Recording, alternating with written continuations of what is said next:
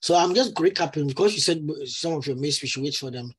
I'm recapping what we're doing last week so that I can lead towards where I'm going. So we discussed and I mentioned that there are different things that can influence your data collection.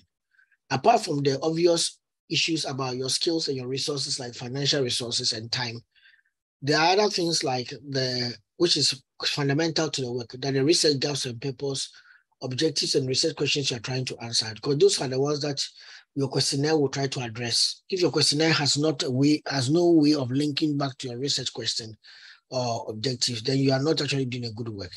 Then your theory, sometimes your theory or the conceptual framework that you build out of your theory or your combination of your theory and your literature review is going to be the one that will guide you to collect data, because the conceptual framework is a framework that tries to postulate certain relationships between variables as they will occur in the reality in order to explain a phenomenon.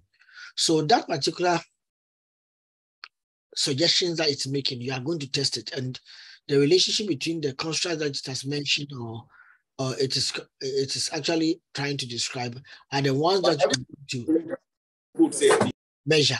So you have to collect data on them.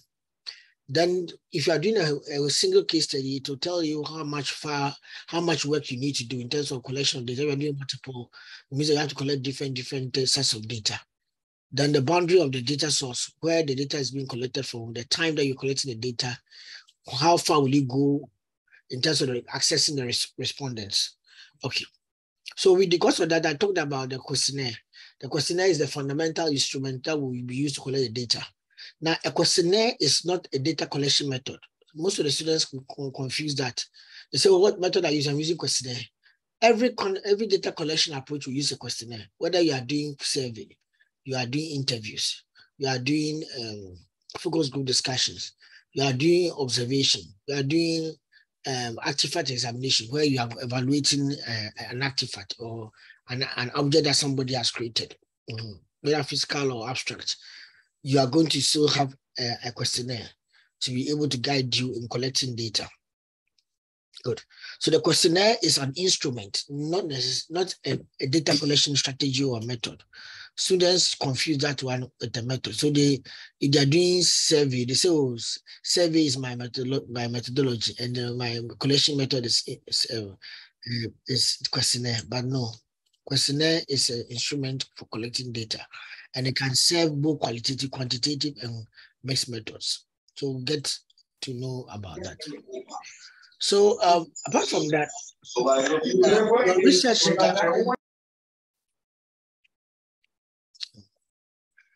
is very, very, very, very disrespectful if you come and then you are disturbing the whole class. So if I see anybody doing that, I'll just kick the person out of the class. Okay. So what is the impact of mobile? So your research questions can also guide you in what you collect data on. Now, if you look at the question here, it's about mobiles and micro trading activities of market traders. That means your questionnaires will have a target audience of market traders primarily. And then it also have to ask questions as the boundary being on mobiles and micro trading activities. We are not interested in mobiles and their social lifestyle. We want mobiles and their micro trading activities. So there are limits of the research in what you are trying to look for. Then we look at it when we look at this, examine the research framework itself, or the conceptual framework of the research. It tells you different phases of occurrence of a phenomenon. It starts from the trader, goes to mobile phone, pre-trade, during trade, post-trade, and then so the characteristic of the trader matters. Strategic benefits, financial benefits, operational, incremental, transformational, production. So now we can even narrow down from just the earlier point that we learned from. I mentioned earlier in the research questions, I can inform your questionnaire. But now that you have the research theory or the conceptual framework or the research model they are going to use, you now know the specifics of what questions to ask and how detailed you want to be. So this is an example of a data that has been collected, and you realize that from the paragraph 1, the data is about the business that Grace runs. Paragraph 2 is about mobile phones usage. And then paragraph 2B, that's the quotations coming from Grace. And then another last paragraph telling you about quotations also come from Grace, but now emphasizing something else. So now you realize that each of these things is sharing some information that's relevant to the case study. And that's what you do. You collect data that's relevant to what you're trying, the phenomenon you're trying to study. So in terms of structure, very good case studies always have a case profile that tries to explain the background of the case and then try to situate what is involved in whoever is engaged. For example, if you're doing a study on Ministry of Communication, you will have to spend some time explaining what the Ministry of Communication is about. And all of them will form will be part of your case context. Then after that, you narrow down to the phenomenon. Maybe you are interested in the 2005 World Cup and Ghana's performance there. So that in that scenario, then the phenomenon you study then becomes of value after you have explained the context of the institution that you are focusing on.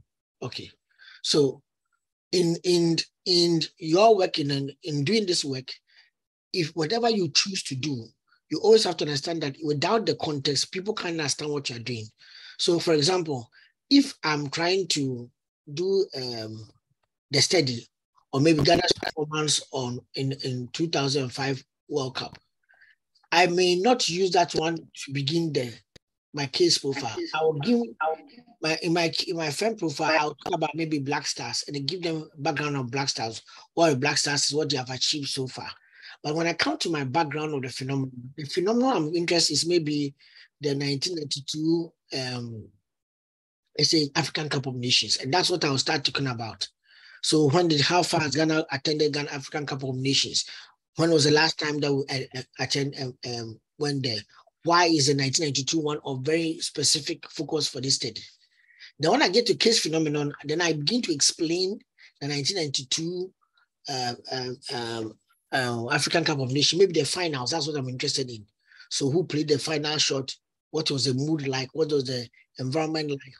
Why did Ghana lose that match? Something like that. These are the issues that are going to case phenomenon. So by the time you come and read the case, even if you don't know about football, because of the fact that I gave you a background of the contest, it gives you understand. It makes you understand who Ghana Black Stars are, and then because of the fact that I've also given a background to the phenomenon, how many that's African Cup of Nations? How long? When was this first instituted? How many times has Ghana participated before 1992? And what is it about? What are the key events that take place? Then the case phenomenon becomes Ghana's participation or Ghana's performance or Ghana's whatever happened to Ghana in the finals, if that's what I want to study. So you have got a context, you have got a phenomenon, you have got a case phenomenon, the background to the phenomenon, the case phenomenon. This is a very good way of structuring a case study. And I'll use more examples as we go on. Today, I just want to give an overview of what we did. So in the friend profile, you're going to give us who the organization is, what the organization does. Sometimes you may even give structure if it's relevant. And for a PhD, you may be writing more. So you can go into the issues of achievements, resources, financial performance, if all these are relevant to your work. Then I mentioned that in trying to establish this information, you need to collect data. So you need to establish boundary. Now, how far will you go for the data you're looking for? And I was trying to tell you the respondents can be coming from different sectors, there are different categories of respondents. And I try to emphasize that the respondents are those who have direct knowledge of the phenomenon, those who were at the 1992 game for Ghana, the finals, the witnesses themselves. So they have direct knowledge of the phenomenon. Others have got indirect.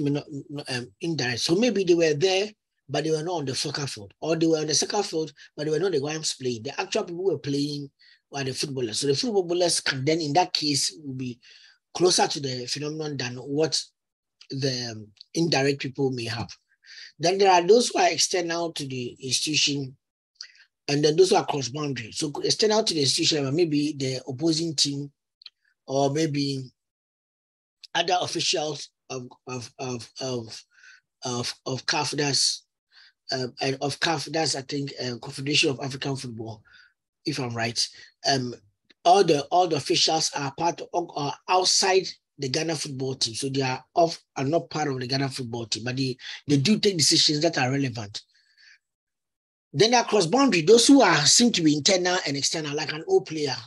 Recently, there was a discussion that O players like I think Steve Napier can come and give morale to Ghanaian footballers whilst they are preparing towards the World Cup. So they will not play, but they will be in them because of their experience. They can share experiences and be able to address the fears and then the challenges that the young players may be facing. So that is a direct experience. So he's sharing the experience, and it's cross boundary. He's external and internal at the same time.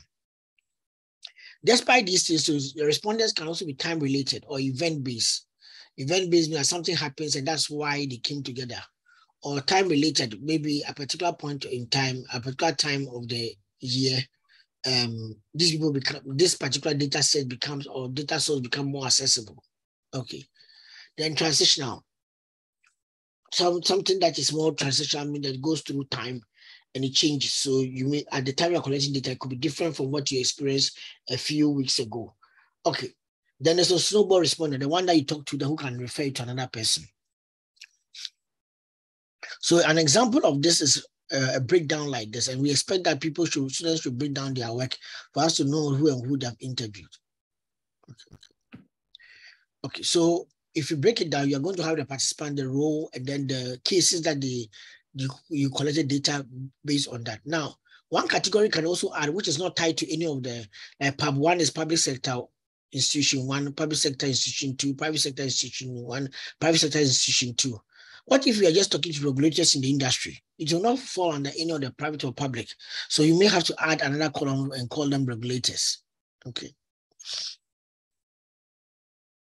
Now, there are different sources of data. There is the documentation, which is written.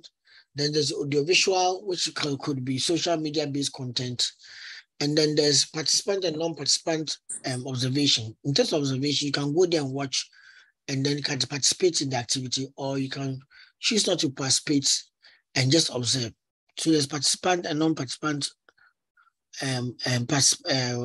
non-participant observation, sorry.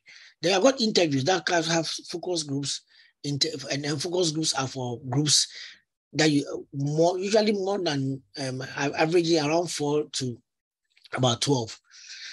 Some say the ideal size is 6 to 8 anyway. But the idea is to put people who have got homogeneous characteristics and put them together to share their views concerning an issue. Okay. Then you also have product or service examination, where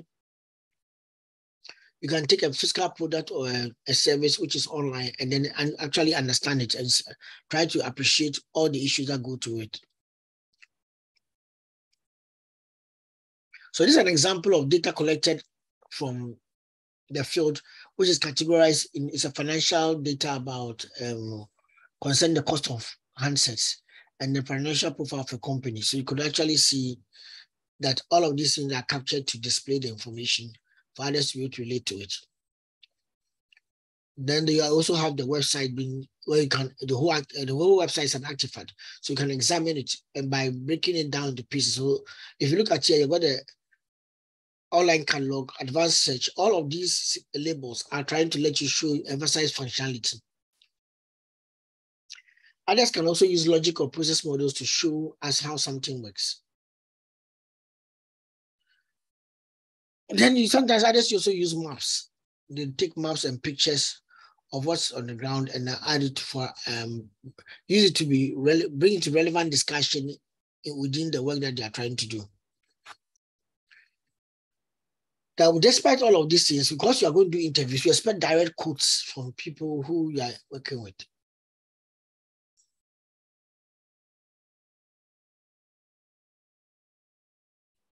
So here you have Antiochia and Grace, all of them trying to make a case for the use of mobile phones, and then what they use it for. So the one from Antiochia is up, the one for Grace is also down here. Okay. Sorry. Now it means that it's not always that you have to collect data, respondents' feedback, which are positive. Sometimes they may be negative, but they may be relevant responses that may give you new ideas concerning how to do things. And these direct respondents these quotes that you take directly from respondents, don't only report the good ones, also report the ones which are fairly not favorable, so that you could be able to make insights, draw insights from them. Because sometimes the respondent is not at you, but to the institution or to whichever situation you're responding to. Okay. Now, when you have finished your work, one thing that you would have done is that you would have been using a case study protocol, which defines how you're going to collect data and then how your data is going to be structured.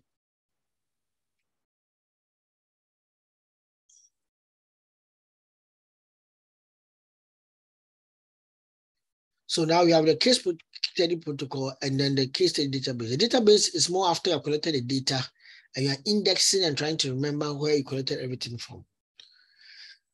Now, both approaches are relevant for establishing reliability of your work. So that when somebody picks these notes up, he can be able to a large extent try to replicate your study. Now, so this is an example of these are the key issues in the collecting data. But now let's move to more of the practical part of being on the field. What actually happens? So we are going to start with the first thing a student will have to do to understand how to be able to do his work, especially when he's collecting data, is to know who he's going to collect, where he's going to collect data, and what's the type population of those people. So where's the context? You have to establish the context in which you're going to collect your data, and then establish your data collection method and establish a sample.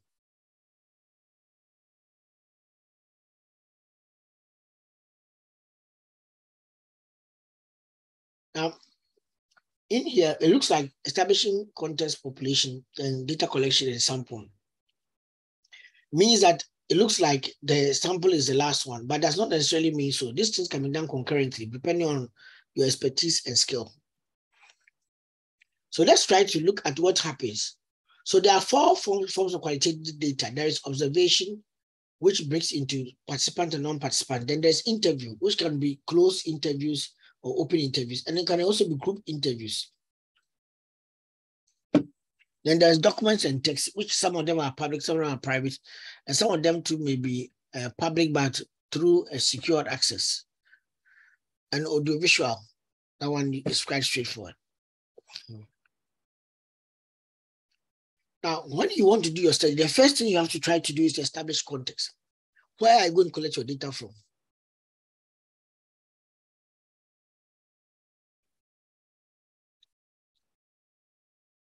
Where are you going to collect your data from? Okay. Now, your data collection simultaneously with your analysis and your interpretation throughout the study. So as you're collecting your data, you are actually analyzing at the same time because you are making insights of it to be able to know, okay, this one will go here, this one will go to this label, this go to this category, this is an answer for this particular question, this is an answer for this particular question. That process is a way of analyzing because you are categorizing the data. Now, the first thing that you need to be able to do is to try to appreciate why should that place that you have selected be selected. Justify. Then how will you gain permission for accessing that site? Okay. What will be done on that site? Okay. And how will the researcher avoid disrupting the normal routine so that you don't interfere with the current activities there? And what will be the duration and frequency of the observation?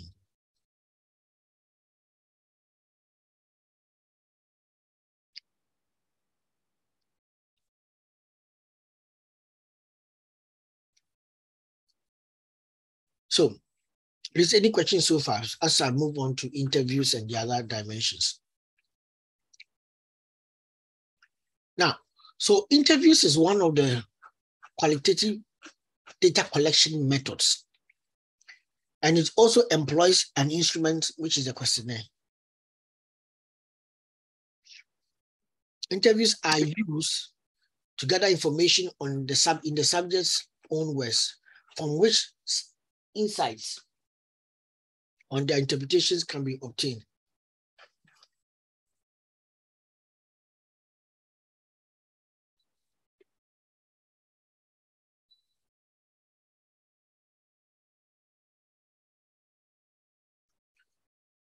Now, there are different types of interviews. On the quantitative end of the study, you have got structured interviews. And on the qualitative end of the study, you have got unstructured interviews. But most of us take the middle road where we use semi-structured interviews. That one, the questions and order of presentation are determined, but the questions are open-ended. So the interviewer recalls the essence of each response. So as he's asking the question, then he would end up recording what is relevant for him in relation to that question. But the questions and the order of presentation are determined. When you go towards the unstructured, there is flexibility of randomizing the questions. And there's also flexibility of bringing in new questions. And there's also the flexibility of not being very prescriptive in the way the question is worded. So it's very, very, like it said, they are very open, flexible, no structured format, and impromptu questions. But when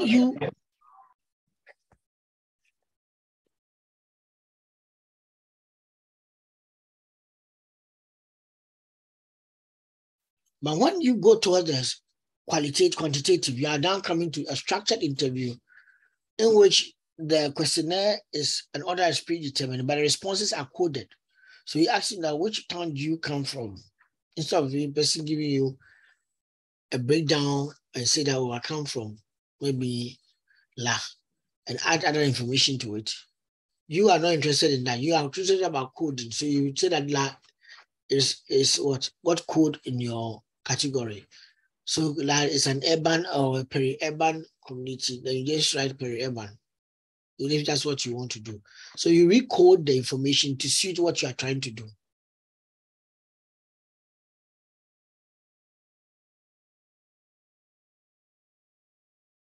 So with the totally structured, the questions, order, and coding are predetermined. The respondent is presented with alternatives for each question. So you choose from that.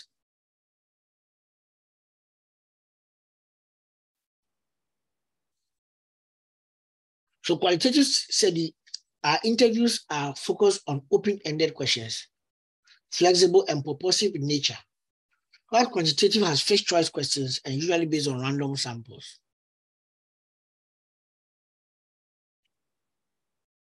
When you look at the interviews, your approach to them is that you are more open to hear and listen.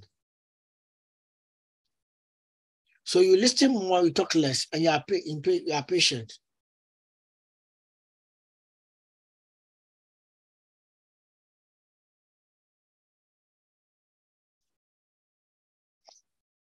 You follow up on what participants say and ask questions when you don't understand. You shouldn't be judgmental about the participants' beliefs or views.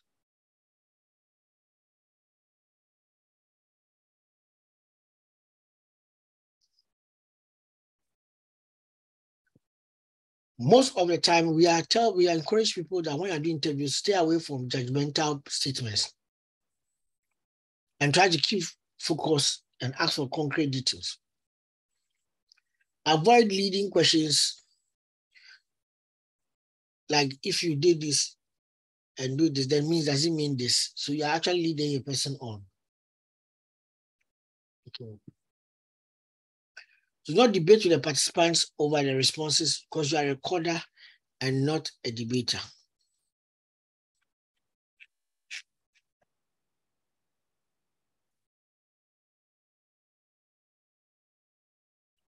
Now, with the focus group discussion, the objective here is to try to put the people in the group and then engage them so they can learn from their views as a group. And usually it is a semi-structured group session moderated by a leader with the purpose of collecting information on a selected topic.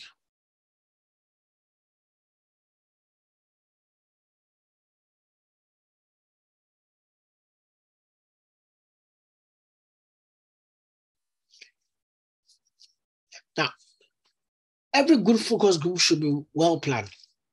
Where are you going to do the focus group? Why are you doing it? Who are the members involved? If they are members of different sex like male and female, You may want to group the male in one group and interview them, and then female in one group and interview them. Okay.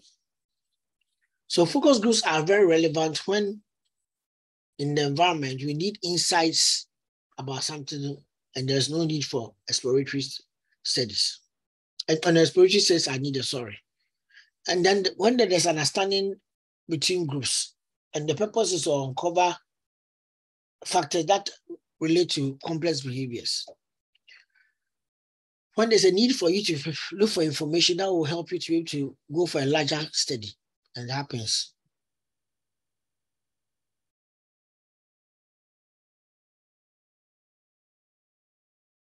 But when you are doing it, it's not useful for a charged up environment that people are not united.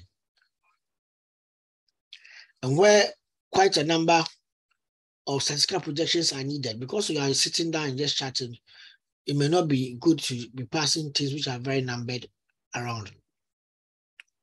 And when other methodologies cannot produce a better public information, focus groups then become very relevant. So the duration could be between 1 to 2 hours. And then the groupings could be 3 to 6 groups.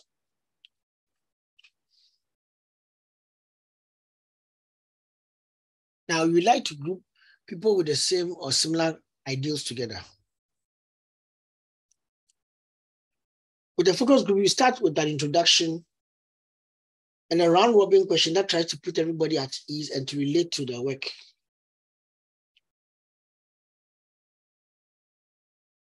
Then you move on to the transition. So you move the conversation into key.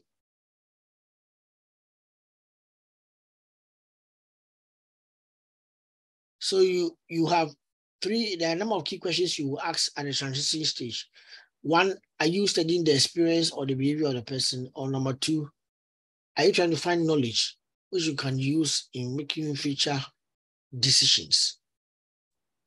Now, despite these two, you should also know that the respondents have got their own opinions and their own values and their own feeling concerning an issue, and then they will end up responding differently.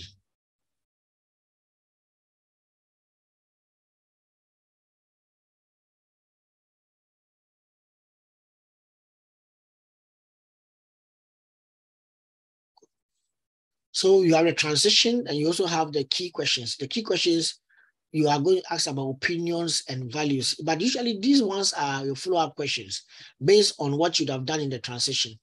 Then you go to the ending. Now, this is not an easy thing to do if you have a large group and you are only one person. So sometimes it's good that you have an assistant among the team to be able to help you do the questioning, because you'll be questioning and you may not be able to record effectively whilst you are at the same time doing the questioning. No, I don't know whether anybody here has engaged in a focus group discussion for any his experiences. Has anybody done that?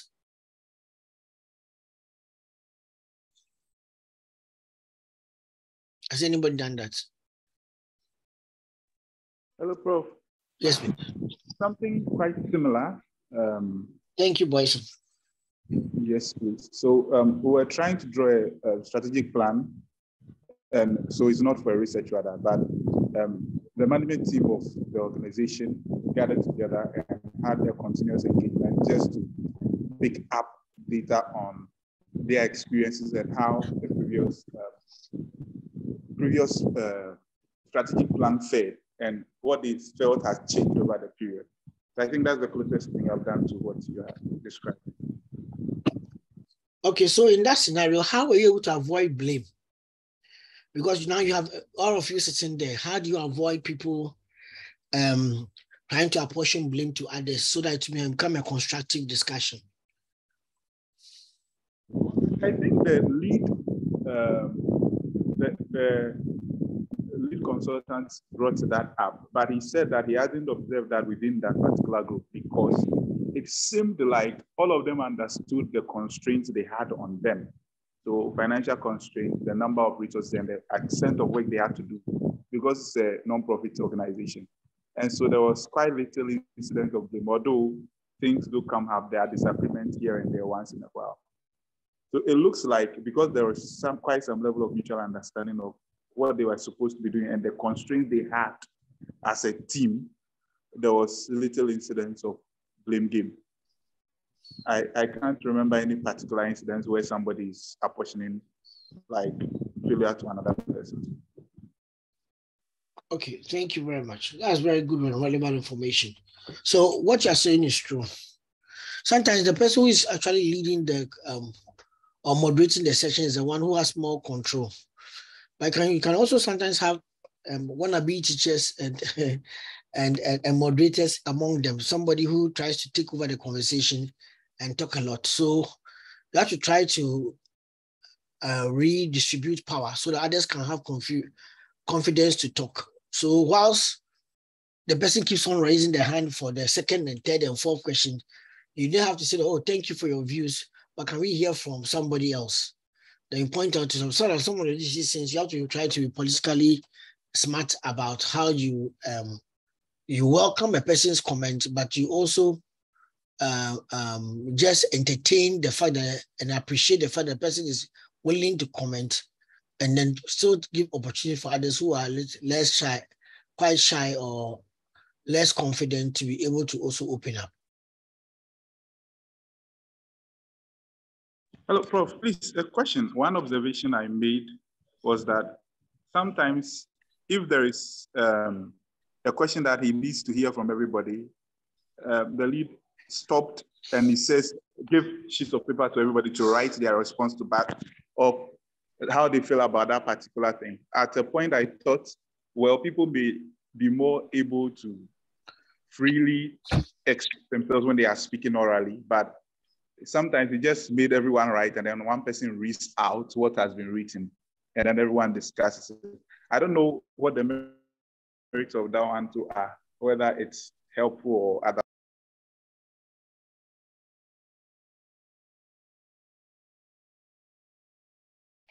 Oh, okay.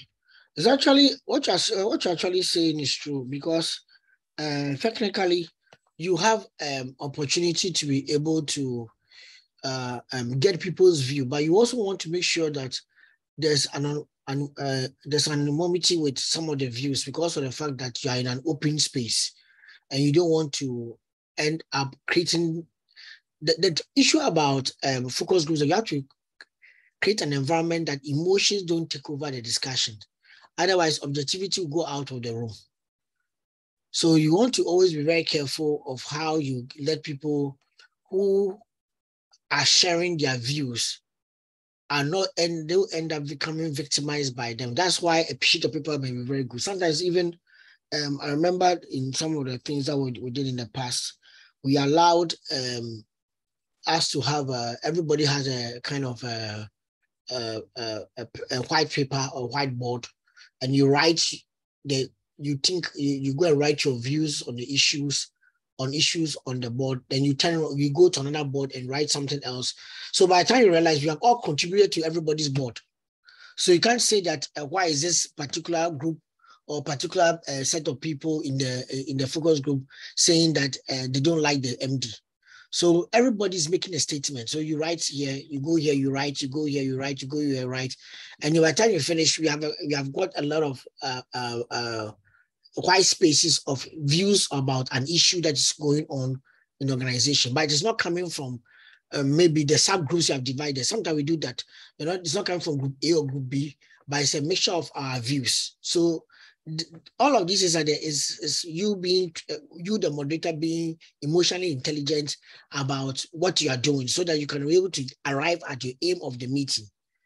Sometimes even we don't allow people who have got too much differences in terms of power to even be in the same focus group. For example, you mix secretaries with their bosses and MDs all in one focus group. Now, if it is about team building, that's different.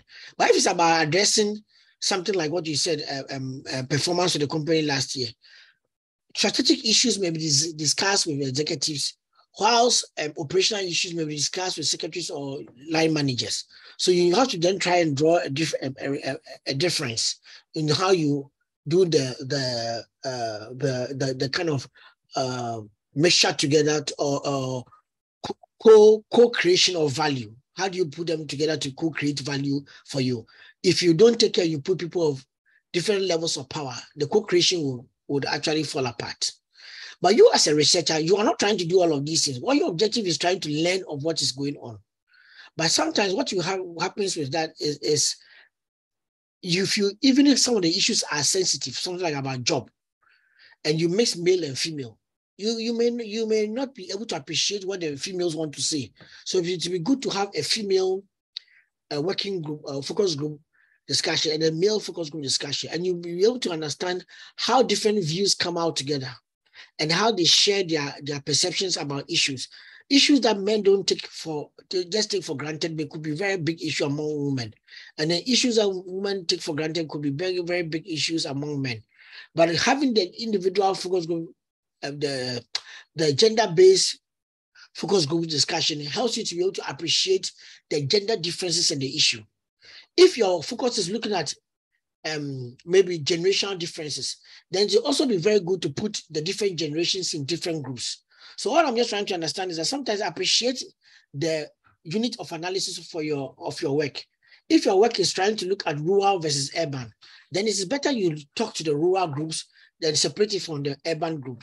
If your work is just looking at policy acceptance or policy implementation from the eyes of public sector workers, then you also have to appreciate that in the public sector, among the public sector workers, maybe those who are coming from this ministry are quite different. Those who are coming from this ministry, so you may want to group them in their different ministerial designations. However, if your objective is to try to create a uniform view for something for civil service or for the public sector, then they're mixing them together. There's no problem about it.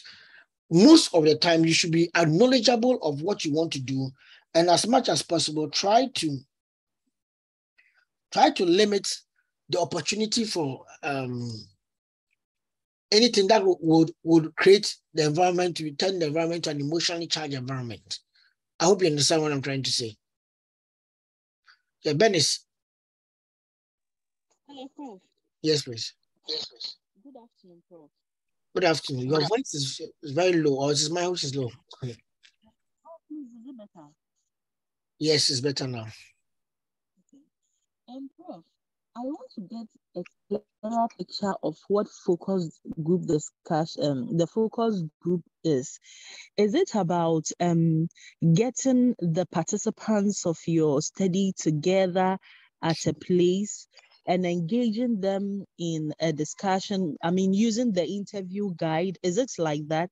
Or I don't know, like I said, I want to get a clearer picture of how the whole thing looks like when you say you are doing a focus group, using a focus group to collect your data.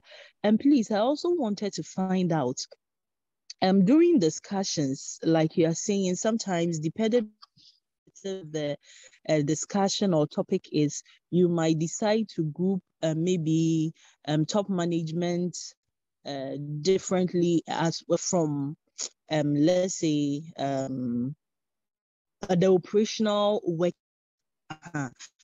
My question is, what if maybe with the operational people, you're also asking questions that border on maybe the MD, and sometimes you don't know, you might have someone who is on good terms with the MD, and through the discussions, someone will also try to give an information that might not be too nice about the MD. What if after the discussion, the other person goes to give this information to the MD? So how, I mean, I want to find out, how do you go about some of these things? Thank you.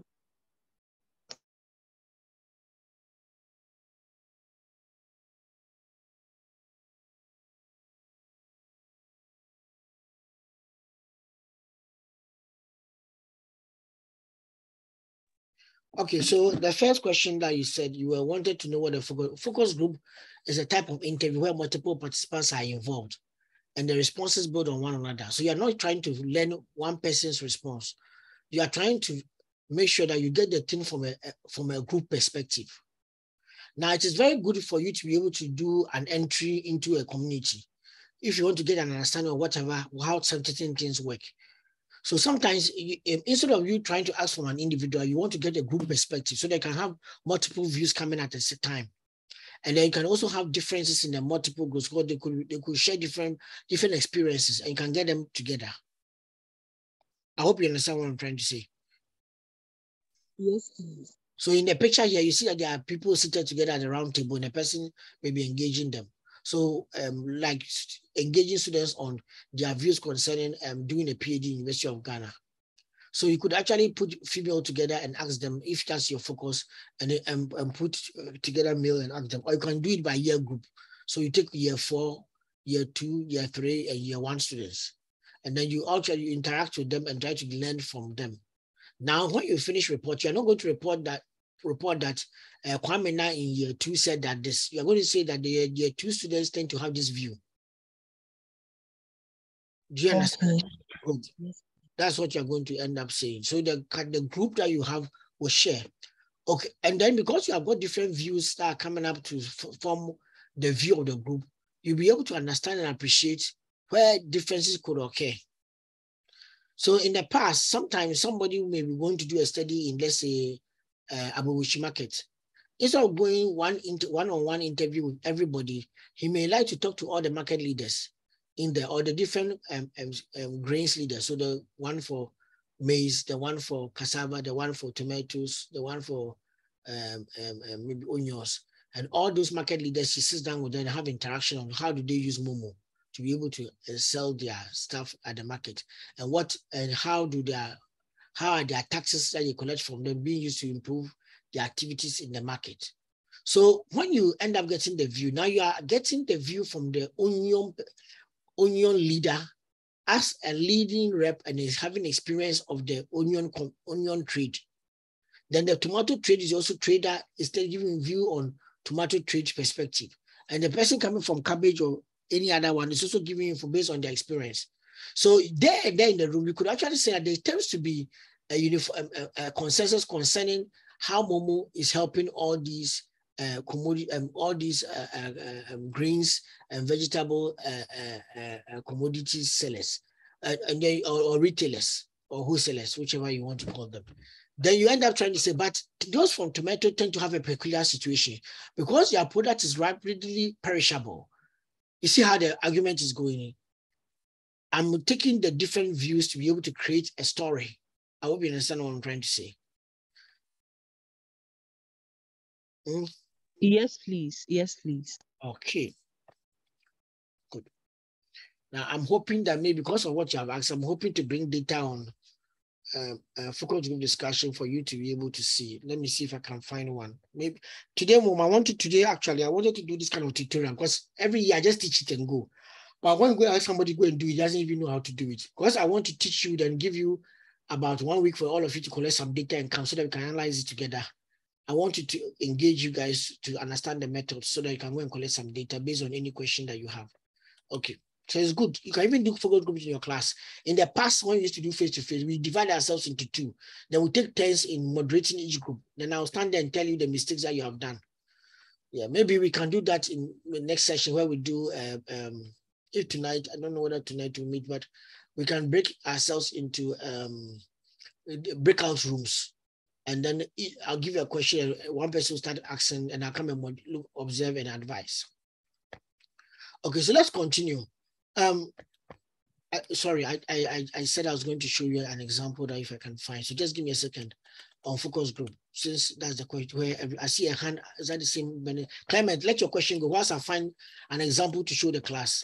So what is interesting is that some of you here don't even understand what we are talking about. It is because Benny's question came that you're understanding. Please, I am not the best researcher in the world or the whole world, but I'm relatively good. If you don't ask me questions, you won't learn anything. That's what I'm begging you. Because it seems you come to class, most of you just want to just check the box, you're back class, you just finish and go. But if you do that, I'll just last week like this, I was very, very sad when I finished the class.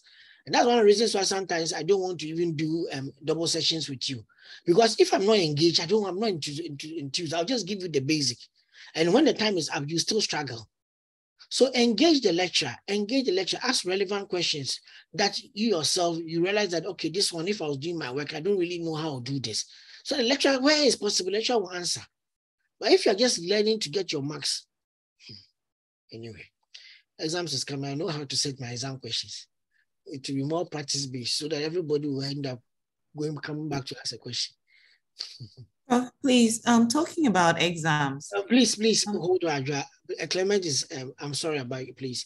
Clement's hand is, I said Clement should come. Sorry. Good yes, afternoon, sir. Prof. You don't have any right to ask. Good afternoon, Prof. Because if I didn't mention it, Prof, can you hear me? You have it as part of your post-study questions, like after we close. So if that's the case, then I'll answer it at the end of the class. I just respectfully, so that we can do some more interesting things now. Okay. So you can ask it at the end of the class, Adjoa. Prof, good afternoon, Prof. Clement, go ahead.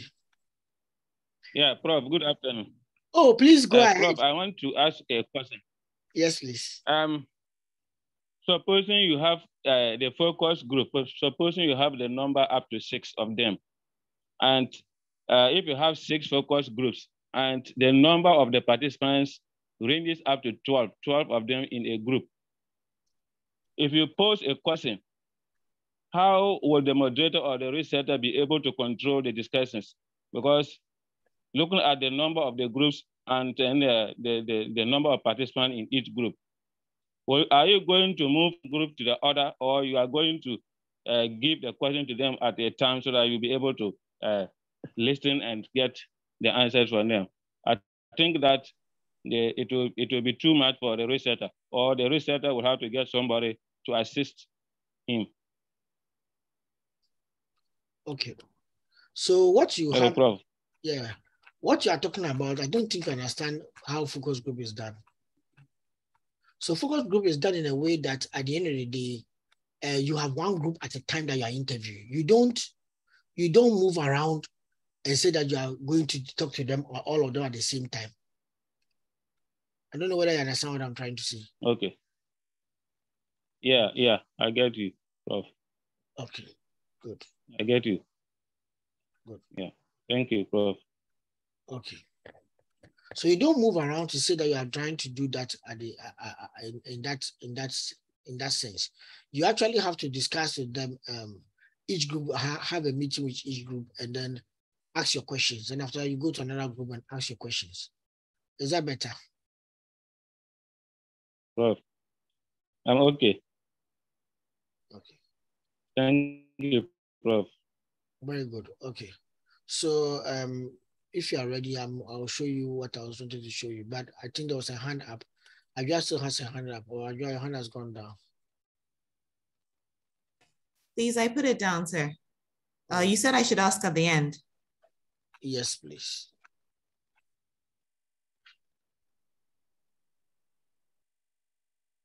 Okay. So hold on, I'm coming. I was thinking if I can find my methodology, but I don't think I have the findings here. The findings will give an idea, but I was looking for the methodology.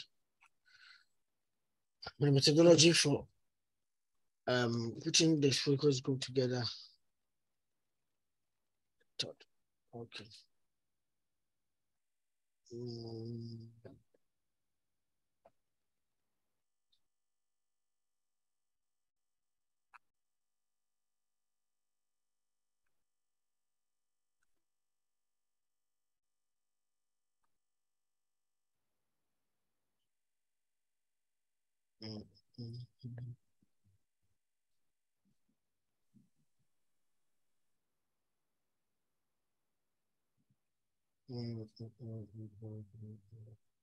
Okay, because of time, let me just show you the whole report. Maybe later. Well, I didn't plan for this, so I didn't come with the. Should I say I didn't come with the methodologies.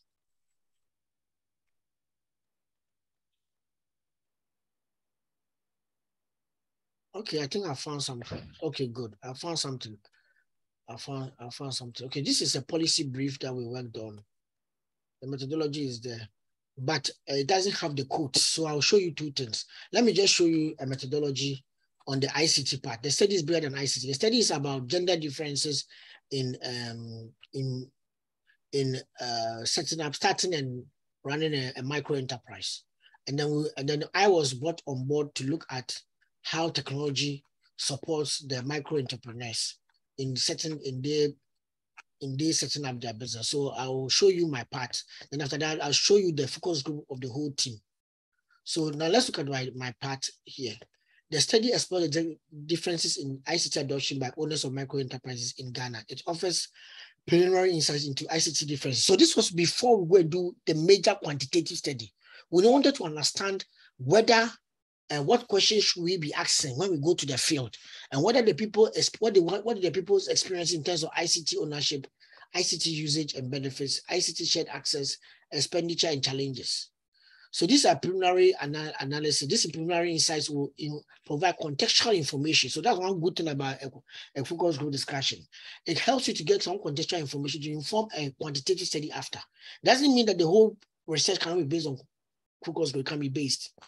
Now, the study adopts a qualitative approach to explore preliminary insight to gender differences in ICT adoption in Ghana. 16 focus group discussions were conducted in 4 urban contexts. So you see what is happening here. So I did 16 in 4 urban contexts, then I mentioned them in 4 rural contexts. So some of you have been hearing me mention Bozome a lot because I was there myself, Techiman, Wa, and Bolgatanga. Okay, Bolgatanga too, I also went there. Okay, as such, the study covers 8 of the 10 regions. Now, so what happens is that in some of the regions we do rural. In another region we do urban. Another region we do rural, or then they do urban. When we're going to do qualitative, when we're going to do the quantitative study, we also have to mix it like that, because we are trying to look at the differences in rural and urban. So as such, the study covers 8 of the 10 regions in Ghana. That's those times. That is far 2014, 2015. Separate focus group discussions were conducted for each gender at all the data collection sites. Each focus group consisted of an average of 10 respondents. So remember I told you that it's about 6 to 8. Sometimes I think my slides, part of my slide also says that it could be 4 to 12. And the ideal site is 6 to 8. Okay, respondents were either own account managers or micro entrepreneurs engaged in diversity of business activities covering restaurants, manufacturing, retail, agro-processing, and food processing. That's the first time I think I met the woman who does the Blessed Child products, because I think I met her in the Accra focus group discussion. At that time she was starting the business, and she was now starting, I think, starting from the home or something like that. Each focus group discussion was conducted by 2 moderators. So the gentleman was asking me, how do you manage it in case a group is big? So this is a group of 10. There are 2 moderators, where one moderator asked the questions and another moderator recorded answers by tape and text. Text means that you are note taking. Interpreters were then used where necessary. So interpreters were standing there. I remember in Bozome, they were standing behind us. So where I wanted to ask a question, I didn't know how to say it in Ewe. And the person, if I'm right, I think they speak Ewe. Those who are there. Am I right? Or it's not Ewe? It's Ewe. It's Ewe. Okay, Ewe. Okay, they speak Ewe. Thank you very much for correcting me. I was saying Ewe, they say Ewe. Okay. A total of 16 respondents were interviewed. So you see, there's somebody who think that focus group cannot do a large number, but look at this: 16 respondents, 176 respondents were interviewed in the focus group discussions across the country. The recorded tapes were transcribed and the transcriptions were triangulated with note taking during the focus group discussion to develop a richer picture. Then data was analyzed using, but you see, Mouse and Huberman have been using it for a long time. Mouse and Huberman approach as of that time. That's true. Yes, please. Okay, so now if you look at what you see, this is just the raw, this is a policy brief, so I couldn't bring quotes into it. So if I will beg of you, I'm going to switch to the main study in which to see other questions so they can see the data itself. Is that okay? I think I have this data somewhere, so I'll find the data for us to use for qualitative analysis. Maybe I'll try and find the data, because I think we use NVivo or something like that to help analyze. So let's look at the data itself. Okay, so we were in the data itself, we're trying to understand, this was the title. You see, ICT was in number 3. So I think I may have, let me check. Let me see ICT. Do I have codes? Yes, I have codes here. I have codes here. Good. The ICT section. Okay. Good. I have codes here. I have good codes here. Okay, but I think let me benefit. I don't want to do everything technology. Let's look at the other lecture. Other students are here. So this was the work. It was done by Abner Odro, Richard Boateng, and Charles Acker. These are now all professors in the university. So gender and enterprise development Africa, the case of Ghana. We had some IDRC funding for 700,000, I think, Canadian dollars, if I'm right. Nowadays, if you are saying dollars, you have to say it well so that people don't collapse. So, okay, so we are using two theories from three theories coming. There's something we call theory-based analysis. So look at what's happening. We are using the theory to guide us in our work. So there are two main theories, necessity and opportunity theories have tried to explain the main reasons why individuals will opt for self-employment. So why did you start your own business? That's the question we're asking. Necessity theory. Hey, please, if you want to go and do your PhD and these ideas are given, this one is our work. Don't steal it for your PhD. Anyway, necessity theory posits that individuals choose to be self-employed because of unavailability of work, whilst opportunity theory suggests that people enter into self-employment because of identified opportunity. So that's it. So now you understand the theory. So let's continue. The main purpose of this section is to therefore identify differences in the factors that motivate self-employment between men and women. Do you understand it?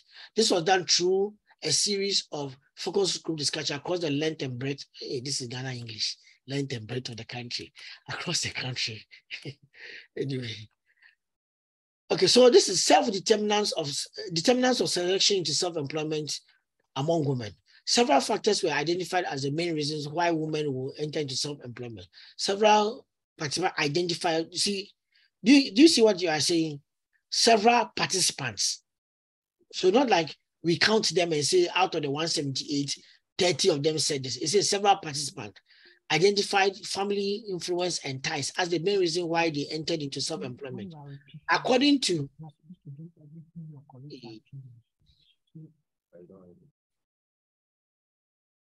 okay, thank you. According to a female respondent, my dad is a poultry farmer, and as a child, I had to work with him until I grew up and decided to set up my own enterprise. Even though I was in school, anytime school vacated, I had to join my father at the farm. I grew up with the desire of becoming a successful self-employed.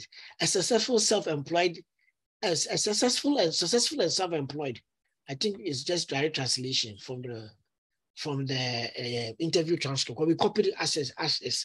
But this is the first level write-up. It's not the final one. So please forgive me.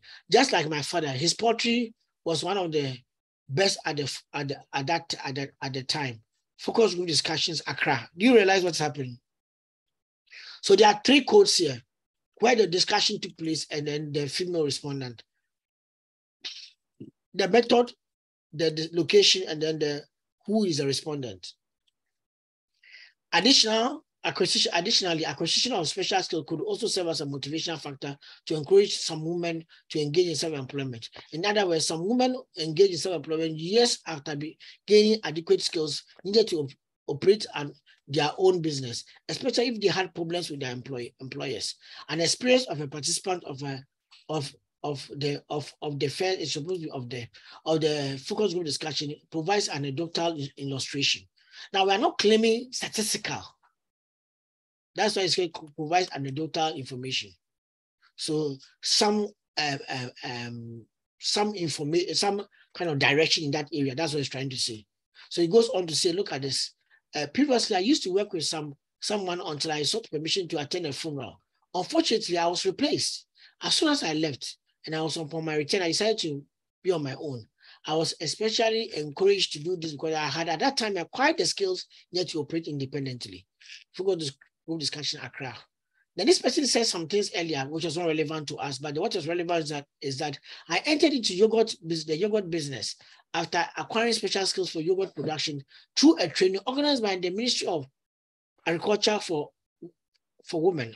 So skill development is important. But that self-skill, there are two levels of analysis here. That skill development can either be gained by a government intervention or your own self-learning, like you yourself going to learn. So this person said, I acquired the skills independently. himself. And this one, he went through a training program by Ministry. So if you want to extend the argument, you can say that acquisition of special skills could either be through self-development or through self-development where you yourself or through your own initiative or through a third party or through a support from government. This means that individuals may enter into self-employment because of experience gained from either from his family. Remember, the first one was family while growing up. Okay, and then in this case, in the case just discussed, the woman became self-employed not because of an identified opportunity or needed to work with not because of an identified opportunity or needed to work to maintain a livelihood. She just wanted to be successful. Wanted to be a successful self-employed, just like the father. Now it means that this is challenging the theory. The two theories don't have space for this. This is how you challenge theory from your data. The two theories don't have space for it. The first theory is about identified an opportunity. The second theory is about the need to work. So sometimes somebody can come from intrinsic desires concerning success. The person has a personal desire to be successful in life. It's not because of an opportunity or need to work. And that desire is what drove him to become self-employed. So that one is not captured in any of these two. So maybe it may be captured by Maslow's hierarchy of needs. No, even that one will be more about needed one.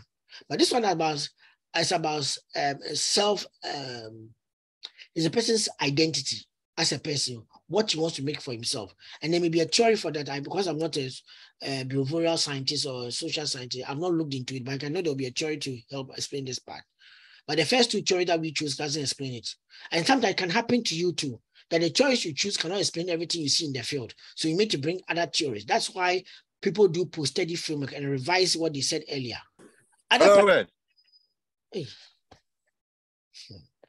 Other participants explained family influence and ties in different ways. Okay, my mom was working as a volunteer for World Vision at Dangbe West and realized that workers were always researching for food to no avail. However, anytime some of them came to our house and we offered food, they liked it. My mom then decided to cook for the employees of World Vision and ended up setting up a restaurant. This opportunity. I therefore had no option than to work for her. Her mom's own is opportunity, but her own is not opportunity. I therefore had no option than to work for her until I finally ended up as a restaurant operator. I think I remember this person because it's in Accra. Yeah. Because the lady didn't come, this particular interview, the lady didn't come, the mother didn't come, she came herself. And when we are asking questions concerning, is this one problem that if you don't have the real person, the owner manager to be there and somebody who inherited it comes, when we ask questions about how the business started and asked about some of the issues that happened when they started itself, she couldn't answer because it was her mom who experienced it, not her. I remember this particular one. The main business of my family is palm kernel oil making. We were born into this business. Okay, interesting. Everyone in the family gets to know this business unconsciously while growing up. And once you grow up, it becomes part of you. Like I was on a blacksmith too, is like that for the men. Okay. So this one is about family ties, influence and ties by then acquisition of skills. Then you have another set of interviews that can show passion for particular occupation. Now, all the things you see as bolding up here are what we call the themes that are coming up. So somebody can talk plenty, but it may just be it may just speak to only one theme. All the things the person is saying may just speak to only one theme. Okay. Now let me answer. I know a lot of people may have questions concerning what I've just read. So let me take your questions here before we go ahead with the other methods. But has it been helpful? Those of you who wanted to understand focus group, has it been helpful? Very, very helpful, Prof. Okay. Okay. Any questions?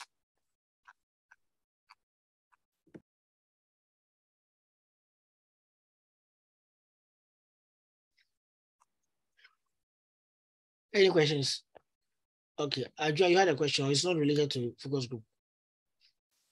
I actually have one question. So I wanted to ask, whilst you were reading, it occurred to me that to what extent can we modify what people say and still keep it as theirs?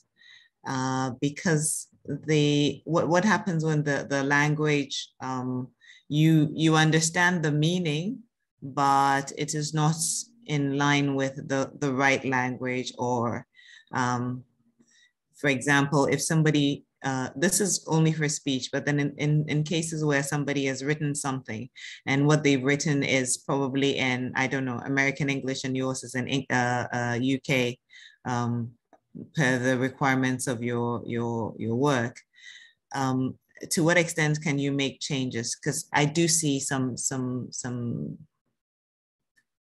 subject verb disagreements and so on in this. Okay, so if it has to do with people's view, let's say respondents' views or quotes from the field, do you understand me? Hello? Hello? Hello, Prof, we can hear you. Yeah, if it has to do with, we can hear you. The respondent's view, what is advisable is that this is just direct translation that it was done by the focus. We interviewed the people in Tree and in Ghana, and then somebody transcribed it for us. Now, that means that the transcription is the one that has the problem. Now, you have to be very careful that what you are changing, it has to do with what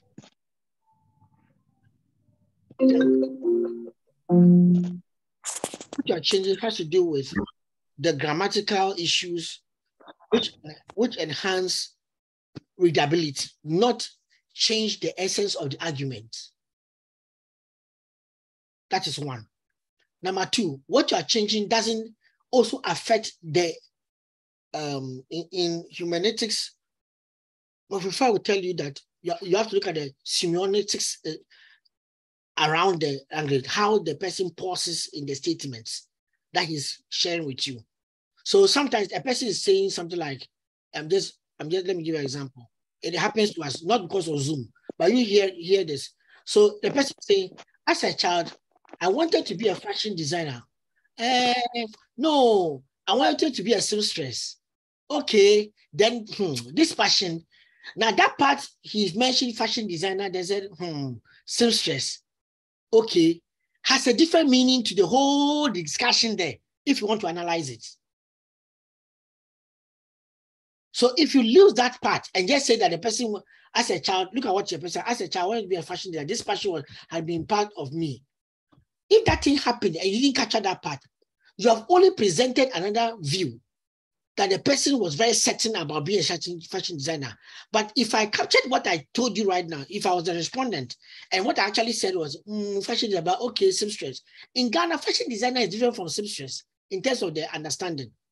So if you don't take care, the person was emphasizing about trying to be somebody who just, I don't know if I should use the Ghanaian parlance, or just sewing things to repair people's clothes. So you have got this torn, this, and you do it for you. And you equated the fashion designer, you have misinterpreted the data. Koku, I hope you understand me. You know, there's a difference between a fashion designer and Oyadi. Those of you who have been in Accra, and I met those who have got a sewing machine, single sewing machine on their head, and the scissors in their hand. Who knows that scene? Who can help me? Or all of you here, you don't. I know it. I even know the song. Okay, good. I can sing it to you, but I don't have a good voice. Okay, thank you very much. Please, it seems you are the only person who is Ghanaian here. The rest of the students, they come from Iraq. So, we are here. I was actually, I didn't know we know them. We know We know them, but we've worked with them before. We've used their services, I hear. So what I'm trying to say is that if you interpreted that person to fashion designer, you have messed up the data. So in trying to translate, you always have to be very careful that the essence of the information and the context of the information is not stripped away. Remember, we learned that in qualitative research, context should not be taken away from the data. Otherwise, when you strip context away from data, interpretation is different. That's why that, and Prof. Fatu will tell you that there's semiotics, and why that you have to be actually careful about the interpretation of even exclamation marks and everything and pauses within the statement. Because all of it has got different meaning. Okay. But if you look at this right up here, the way it is presented is as if the person talks non-stop without even pausing and breathing and drinking water. So all those parts are not captured. And it's because of the way we're doing the study. We're just doing focus group. We're just going to collect the data and just go ahead. But where a person is more concerned about doing something different and wants to actually present information that will let us understand context, it becomes different. It becomes important for the person to be able to look at it. So there's good. I wanted to get okay. Good. Please, is there any question related to that? So before I round up on this one.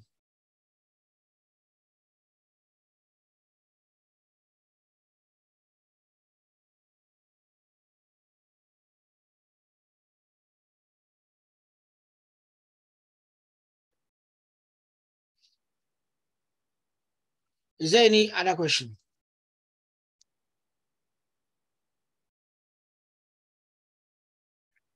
Okay, so it's actually... There's a question on issues of bias when you don't understand the language. Okay, then let me explain the two. I mentioned the right way. So it's semiotics and then semantics.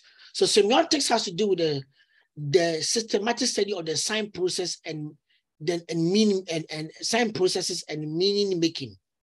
So semiosis is an activity or conduct or process that involves signs, and where a sign is defined as anything that communicates something. So usually a meaning called a meaning to sign the interpreter. So when a person is talking and the kind of signs that he's making could be one. Then the semantics has to do with the language itself. So I was mixing the two.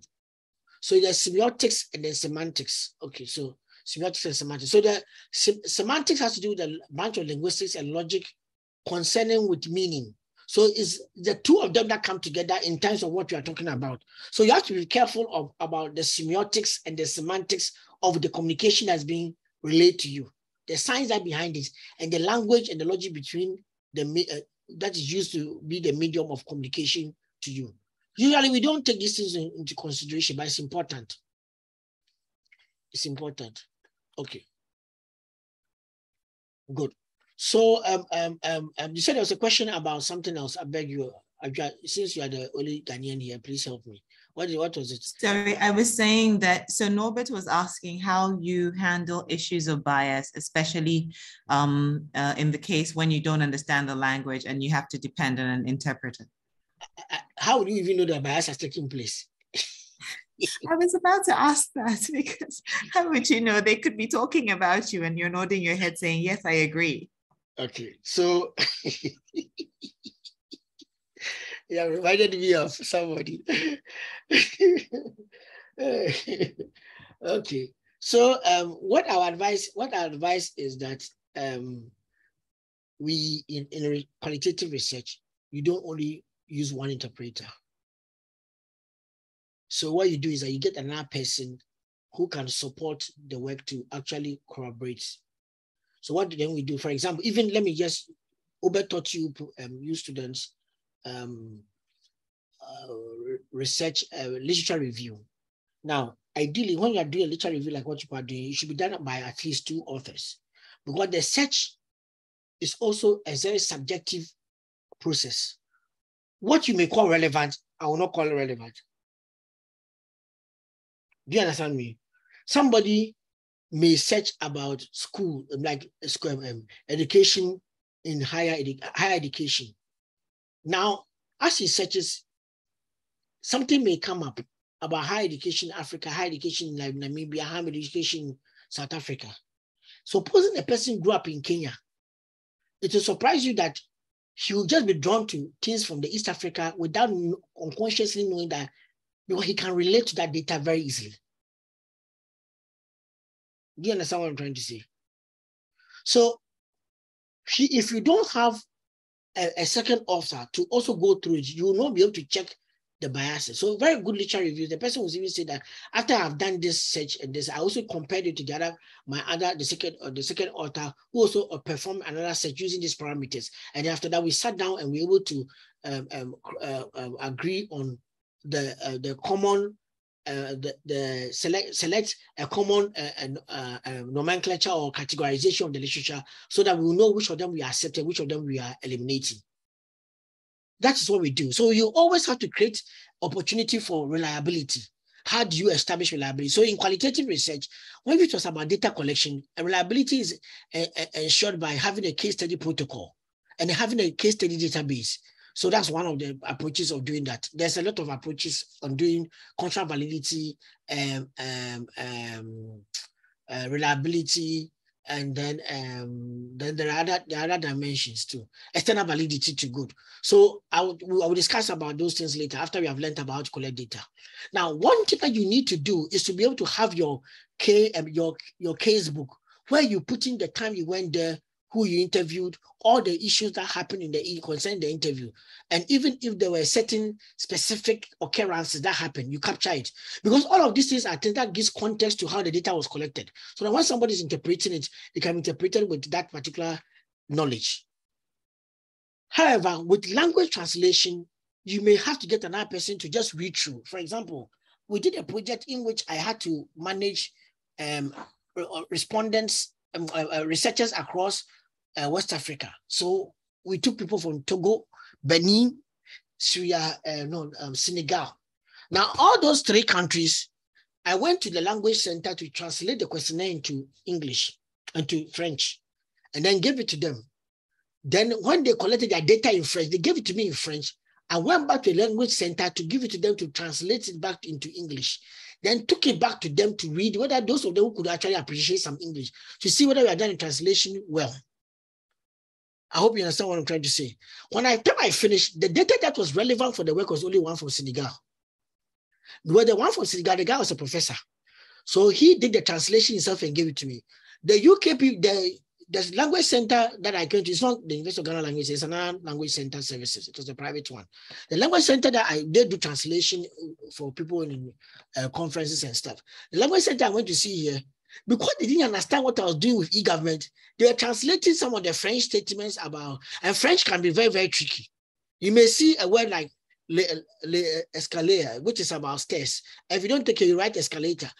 So if you're not very careful, you are writing something which is closer to it too, but you are a little bit off. And sometimes depending on the person who is talking, you may use some French words out of respect than as compared to others. So if you don't translate it in context, you will not be able to understand what you have. So the only one that I could use entirely was the one from the Senegal, because the lecturer who did the project, who got the contract there, was an English speaker himself. So he translated his own for us. But the one I went to with third party, I had to be skimming through the data to see what any relevant statement in English that I can use for my analysis. So that's the truth I'm telling you, but from the field. So if you have some money, get it. Next time, please call us. We'll sort you out. Oh, I didn't know that you're bilingual or multilingual. Okay. Multi. Thank you very much. I hope you can speak, what's the name? Fafra. Hey, Prof, take it easy, oh. Okay, no, I'm doing a study in the northern region, so if you cannot help me with that one.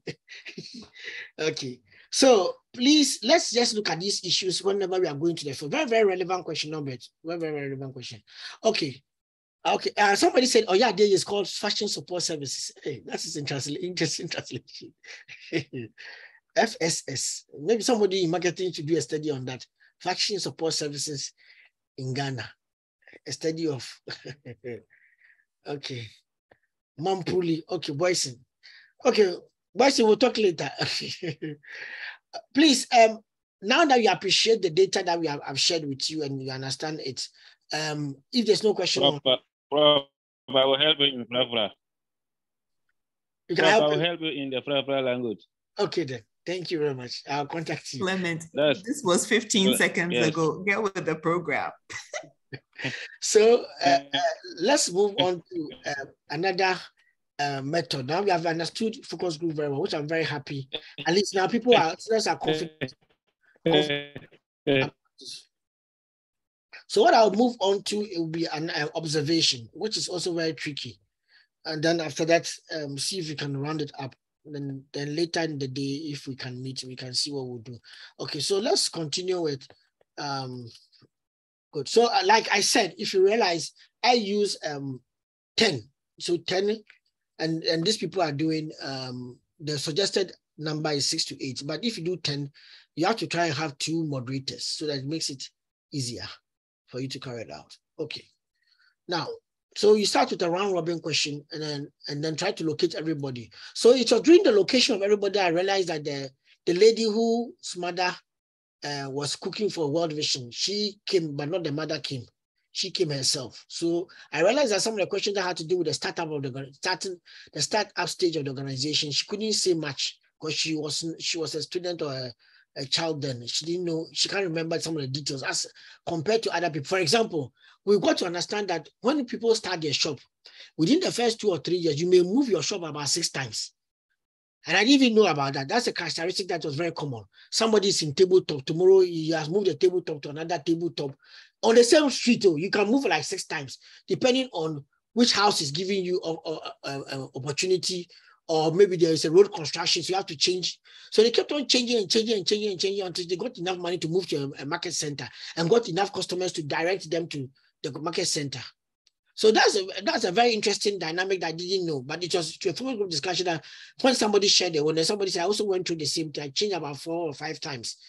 And somebody will tell you that even change the business. So something is not selling very well. So you end up taking that one to the back end.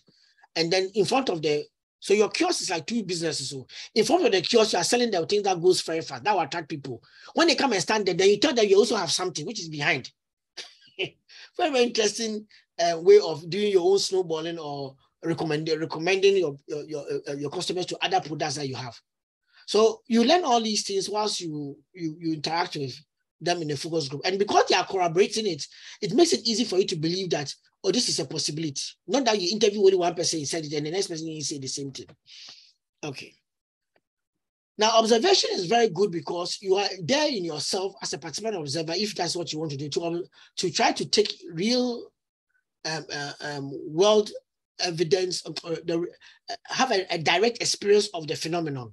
So let's say that Kojo Ntwi is releasing an album, and during the album making, you are in the studio with Kojo Ntwi. You capture the emotions behind even statements and lines. You may hear something like,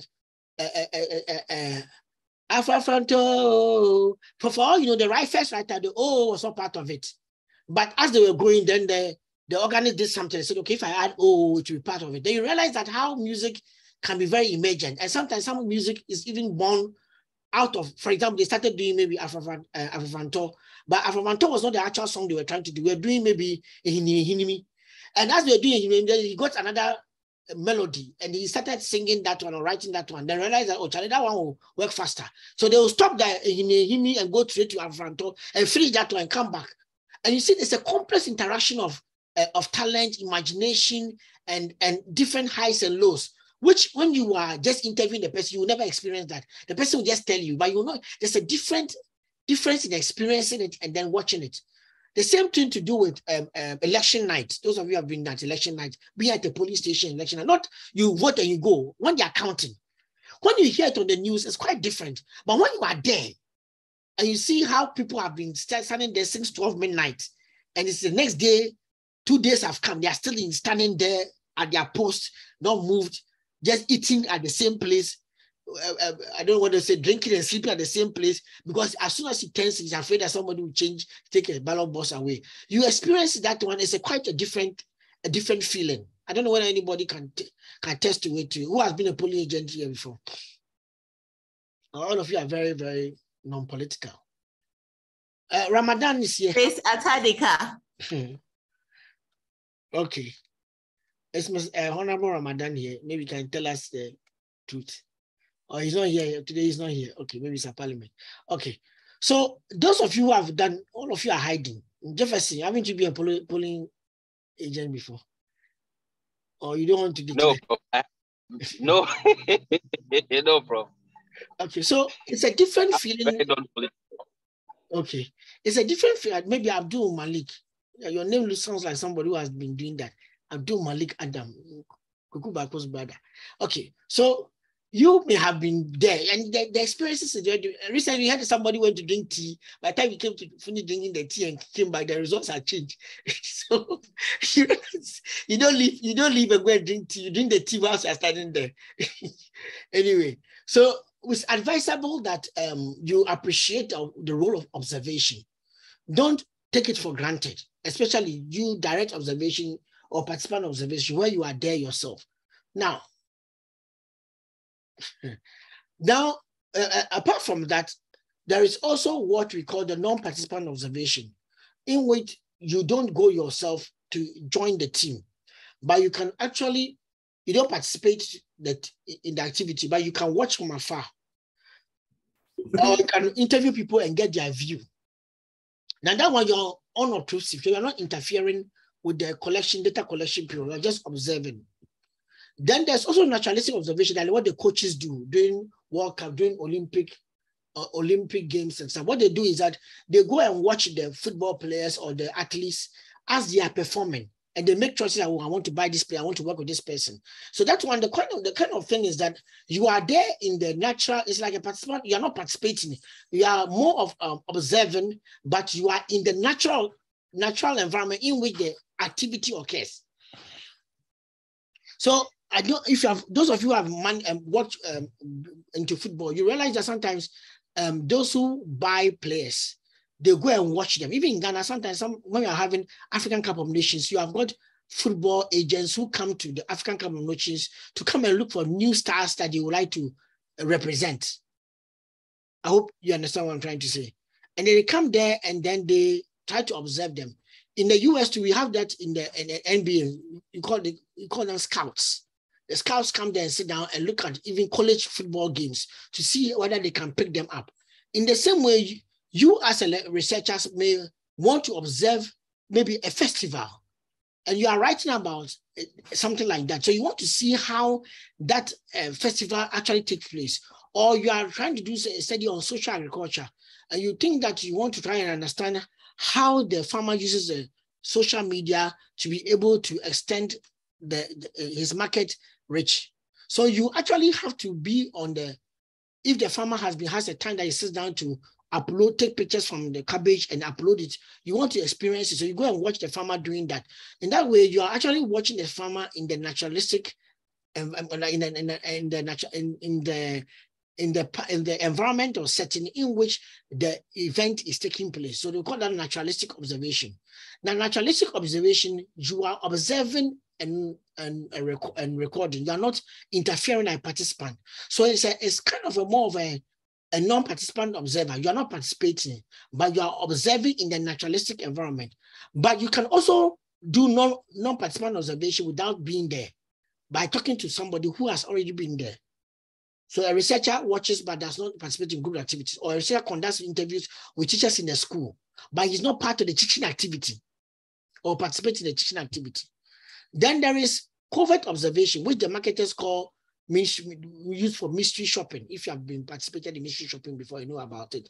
So you want to know have certain information concerning your product. So you can get students or maybe salespersons who dress like a customers, or maybe a difficult customer, a rich customer, a different type of, you give them different personas to adapt, and go to the shop and try to behave like that. So if you're trying to test, I remember I worked some time ago as a mystery shopper when I was doing my PhD in UK, and I was supposed to be a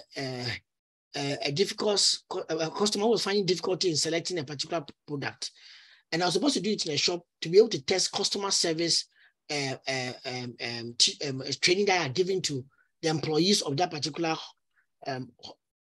It was a clothing wear company. So when I went in there, sometimes they give you a script that you're supposed to follow, and then you're supposed to document when you come back everything that you went through. So they like using qualitative researchers to do that if you are good. But sometimes in Ghana, people you just use students. Now, what happens is that as soon as you enter, for example, you're supposed to be greeted by check. You're supposed to be greeted by a shop attendant as soon as you enter as part of a customer service. Then within the first 3 minutes, or within the first, less than the first 40 seconds of being there, somebody should walk up to you and ask you that, can I help you? So if all of these things doesn't occur, or even it occurs, you have to put it down on who approached you, who or what time the person approached you, and then capture all this information.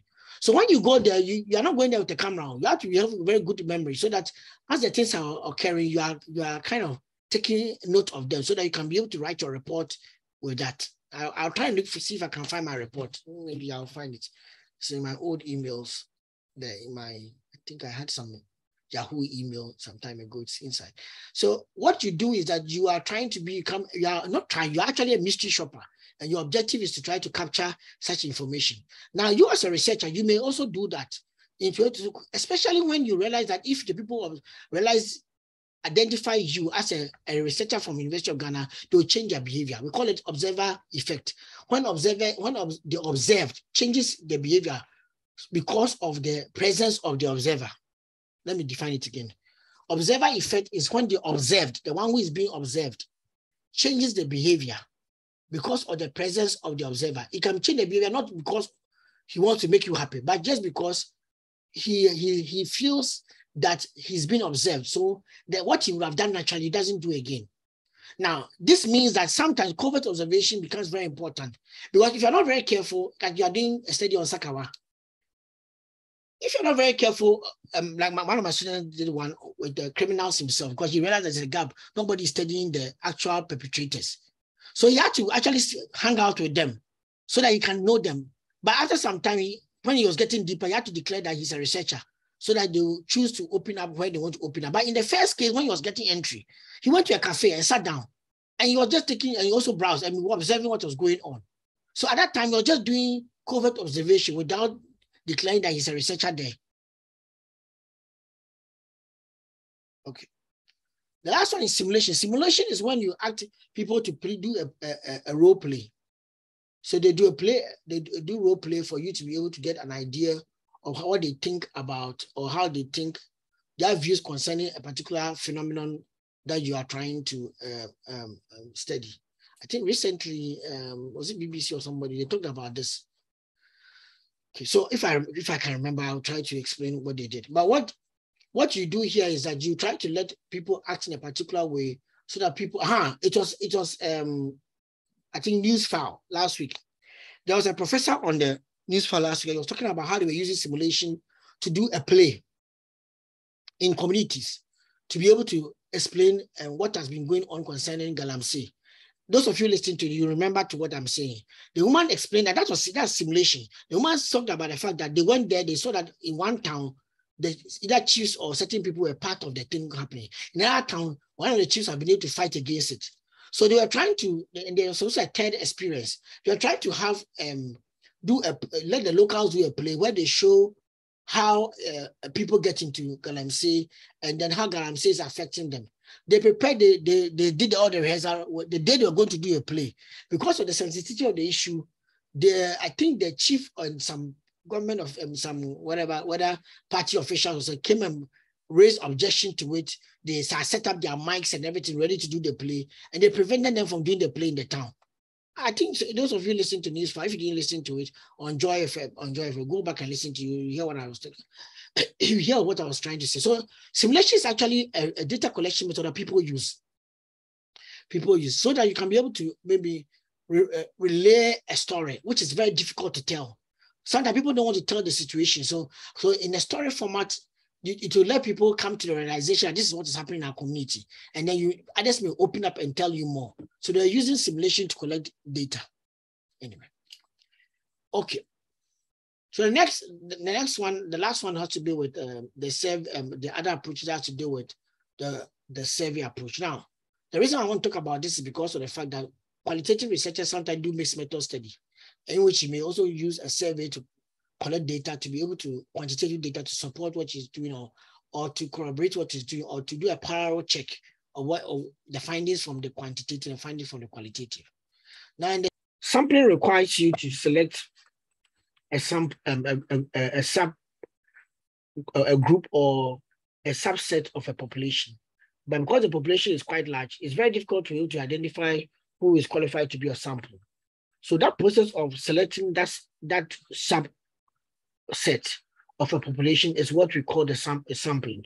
So you end up selecting a sample from a group or a population or a subset of a population, which will become the foundation for your analysis, for your discussion, for even data collection, because you're going to focus your collection on that subgroup. So the sample is a subset of the larger population, which you are going to study to make conclusions on the population. Now, in qualitative research, our objective is not to do quantitative conclusions or statistical conclusions. We are trying to make theoretical conclusions so that we realize that if the theory says A is equal to B in the presence of C, then we will check whether A is equal to B in the presence of C in the field. If it does not work, then why is it not happening? Maybe there's a presence of E. That's why it makes it happen that way. So those relationships are what we try to determine or explore or even explain or describe within qualitative data. And then we can use that to make inference. Because of what you have done, whenever there's an occurrence of A, B, C, there's likely that D and E will occur. We are not trying to say that 100% of the population or 50% of the population are going through this issue. No, that's a statistical generalization. We are not doing that. We are doing theoretical generalization. So we use the theoretical understanding from our conceptual framework or from our literature review I've done and the theoretical concepts in our literature review to be able to examine the data and make inferences or theorize patterns. And then that pattern is what we conclude on. I hope that is well understood. Zelda, I hope you can hear me. Yes, Prof. Okay, good. I told you that I will start at 6 o'clock, so at least I'm fair because I have to finish by 7. Yes. Okay. Any complete group of entities which we study or we want to try to understand or predict is what we call the population. Now, when you are carrying out a sampling approach, a sampling work, you need to know who are the elements in the population. So any document that can give you a list of all the people in the population is what we call the sampling frame. So if you are doing sampling for the Ghana Club 100, the list of the Club 100 firms is your sampling frame. If you are sampling from the class of 2023 of maybe MBA students, the list of the MBA students who are accessible to you and who are in the list are the ones who are going to be the sampling frame. But I need to point out that even though you have a sampling frame, there's something that we call a working population. For example, if I produce a list of the students in class, even though the students may be 43. Today, as of now, I'm having 11 participants or 10 participants. So those are the ones that I can be able to even use for my sample because the rest of the students are not here. So if I was carrying out any study right now, this is what I'll call my working population. My working population are the ones that I've got access to. The ones that I've got access to, that's the one we call my working population. Okay, so whenever you're carrying out your sampling, you have to understand what's your sampling frame and what's the limits of your sampling frame. Okay, now we have probability sampling and non-probability sampling. Now, who can guess which of them will be for qualitative?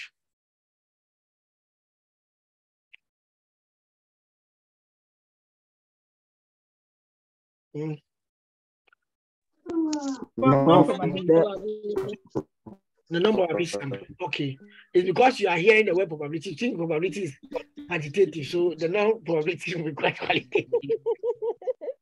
But you can have somebody do probability sampling and use it in a qualitative sense. You can have somebody. I just want to tell you that. So don't be surprised if somebody does.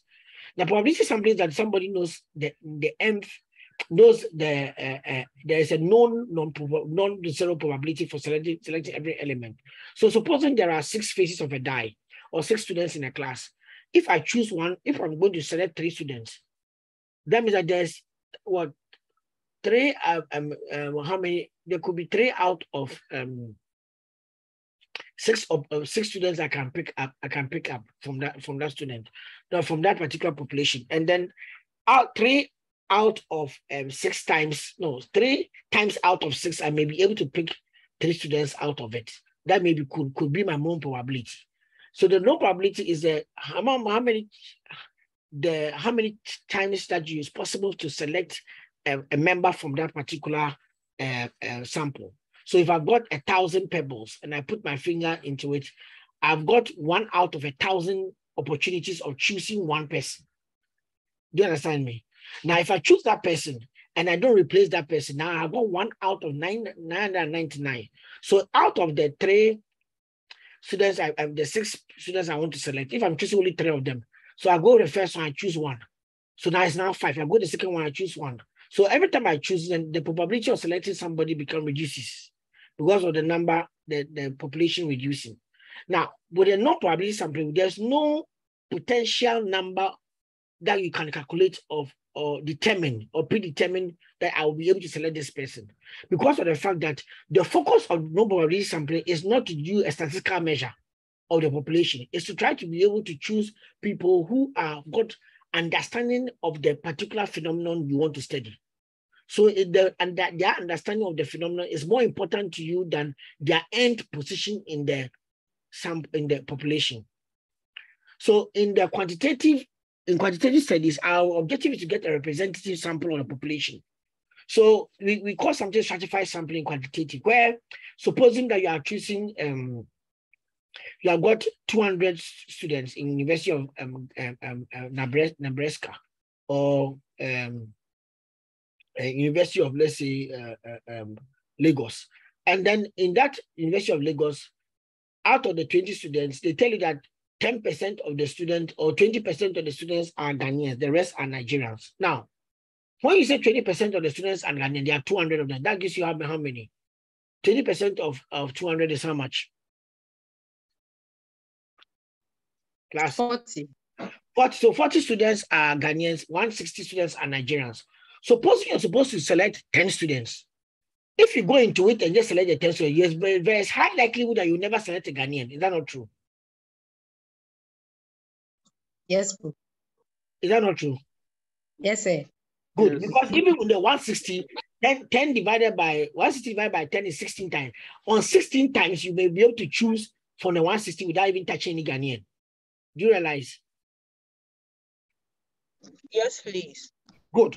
So to be able to make sure that you have got everybody in the strata are the subgroups within the population, within that particular one.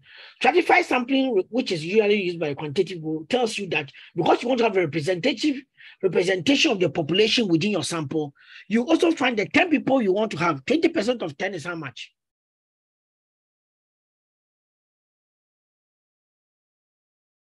Four.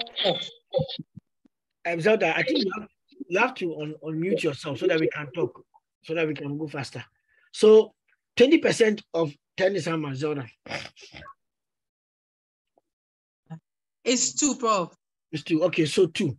So it means that 2 of the students have to be Ghanaians, and then of your 10, and then what's the name? The 8 students have to be Nigerians. So in such a scenario, what you do is that you will choose the 8 students out of the 160, and you choose the 2 students out of the Ghanaians, which are 40. Then by the time you get your 10, you have got a good representation of the same sample. And that's what we call representative sample from the population. So in that means that you have used stratified sampling to identify the stratas in the population to make sure that they are represented in your study. Do you understand me? Yes, Prof. Good. Yes, Prof. Good. Yes. Now, when it comes to qualitative, it's not like that. Qualitative is not about representation. Qualitative is more about understanding. So who has experienced the issue that can give you understanding about what you are trying to do. So in qualitative sampling, you try to use methods which is not based on random sampling technique or randomization. So your sample size is not known from the beginning. Although we say that in qualitative, a minimum of 15 is good. 15 to 25 is good for any good study, so that you can have some kind of differences in the opinions. But it depends. If they are interviewing an SME and the SME is only 5 employees, you are stuck with the 5. The only way you can be able to extrapolate to 15 is to start talking to the customers of the SME, and then talk to the other founding members or other suppliers and other trading partners. Then you can be able to build a whole large community of more than 25 or even 25 or even 15. Now, probability sampling, there are quite a number of approaches. One of them is called haphazard sampling. Haphazard sampling means that you actually try to do the sampling out of convenience, so to people who are within the proximity of you. So you are trying to do you are doing a study on students and their views concerning doing a PhD in University of Ghana. And you are talking, as I'm talking right now, students are in the class. So why don't I just stand in the class and start administering my questionnaire? So you are a convenient sample to me. To me, you are conveniently accessible to me. Do you understand me? So let's take Desmond Kumi. Desmond Kumi maybe lives in Kumasi. So Desmond is trying to do a study. But because I am teaching him and giving an assignment, he's not in Accra. And he doesn't have access to you. The only way he can get access to the class is to do the sampling from you in the class, but interview you through internet. But he wants to do face-to-face interviews or do focus group discussions with you guys. So you rather go to K University, which is closer to him, or go to Garden City University or any of that. I don't remember the universities in Kumasi, but any of the other universities in Kumasi, and then go and talk to the students there and then collect data from them. In that sense, that those who are conveniently accessible to Desmond is what he's using them for study. Okay. Now the challenge with that particular one, we call it haphazard because there's no defined formula, and you may end up getting a bias in the study. So, for example, University of Ghana, you are doing that study on students' views concerning doing PhD in University of Ghana. What if a directive comes from the Vice Chancellor that there's an increase in school fees, and that money just show up and you go into convenience sampling? All the students will be biased and maybe angry with you because of the conditions of what is happening within the particular context of where you're collecting your data. So sometimes the radio stations guy doing that, they come out of their radio station, start on the street and start interviewing people. And what do you think about the budget? What do you think about the budget? Now, if a set of Ghanaians are mocking in front of you, maybe somebody is driving students and people from, let's say, Medina to a circle, and their car breaks down in front of CTFM. CTFM respondent comes out. Now, the people who are in the car are people who are sellers and they are buyers, and they are not economists. They're not no economists. And all they hear, we're listening to in radio was increase in pure water. That morning, as you go out there and do the interview, the reactions will be very, very polarized. However, if it was a group of maybe academics who are going to a conference at maybe National Theatre, they passed through Circle and they drove through CTFM. They say, oh, this is CTFM. Let's get down and just chat. Or maybe they want to have some lunch in front of that place. They sell some maybe banana or I know Ghanaians is surprisingly like buying coffee bookman. This cocoa, the plantain that they have with granite. So they'll stop a big car. You see a BMW 5 Series will park and they buy coffee bookman. Sometimes it's very surprising. So those park and then I'm a researcher, so I observe a lot.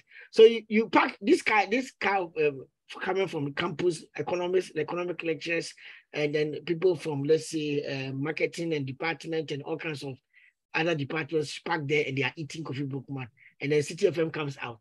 Now these are academics. When you ask them questions concerning maybe pure water change in price and their view, over-analyze somebody, you say that you see when inflation went up by 2% and when you went to buy grapes and all kinds of stuff, by the time you finish analyzing, you don't even understand what they have said. But that's what they will do.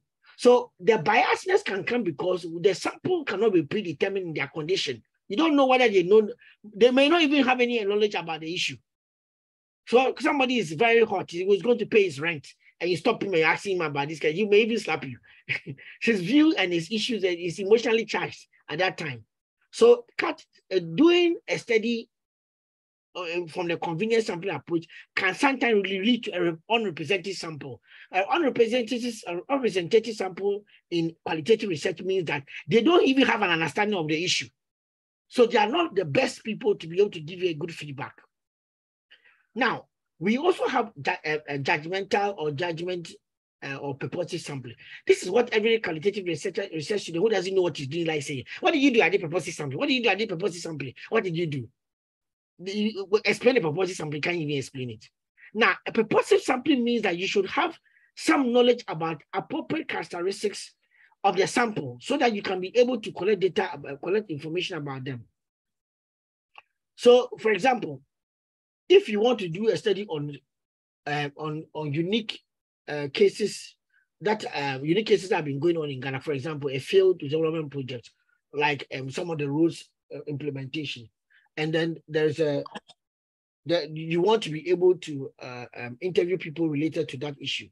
That it means that you have to find a project in which they failed in that particular project, so that you can collect data from them.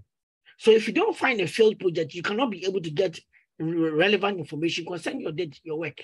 The same way, if you want to focus on students who have got people who are difficult to reach in society, like prostitutes, you can't sit in a classroom and say you are studying prostitutes. If you start asking questions in the class, maybe somebody will even slap you. You have to go to where prostitutes gather or can be found, so they can reach them and ask them questions. So in this particular sense, it means that a purposive sampling approach requires you, the researcher, to know certain criteria that you want to be able to find within the respondents, so that you can be able to narrow down on them. So it's purpose driven. It's driven by the purpose of the study, so that you are able to select members who have knowledge about the issue you want to do the research on. Now, that is very different from convenience. And convenience sampling, you are not very sure. You just show up those who are conveniently accessible to you. But purposive has to be much more targeted and focus on those who have got understanding of what you're trying to do, so that they may give you relevant information. You will not go and study a successful project and say you are trying to understand a failure in development project. You don't go and study the best accounting firm in Ghana when you want to say you want to study, when your objective of studying doing the study, your research is on bad accounting or untoward accounting practices. Now, why would you take it to the best accounting firm in Ghana? Because the label on them, it connotes the fact that they have been adhering to almost all the accounting principles and laws and rules within the discipline. So why would you go to them? So whenever you are doing purposive sampling, you should understand what you are trying to study, so that you choose members or cases that fit the purpose. Now, we have to also appreciate the fact that, okay, let me, I don't want to jump, let me continue. Then the snowball sampling. Snowball sampling means it's a reputational sampling, referral sampling.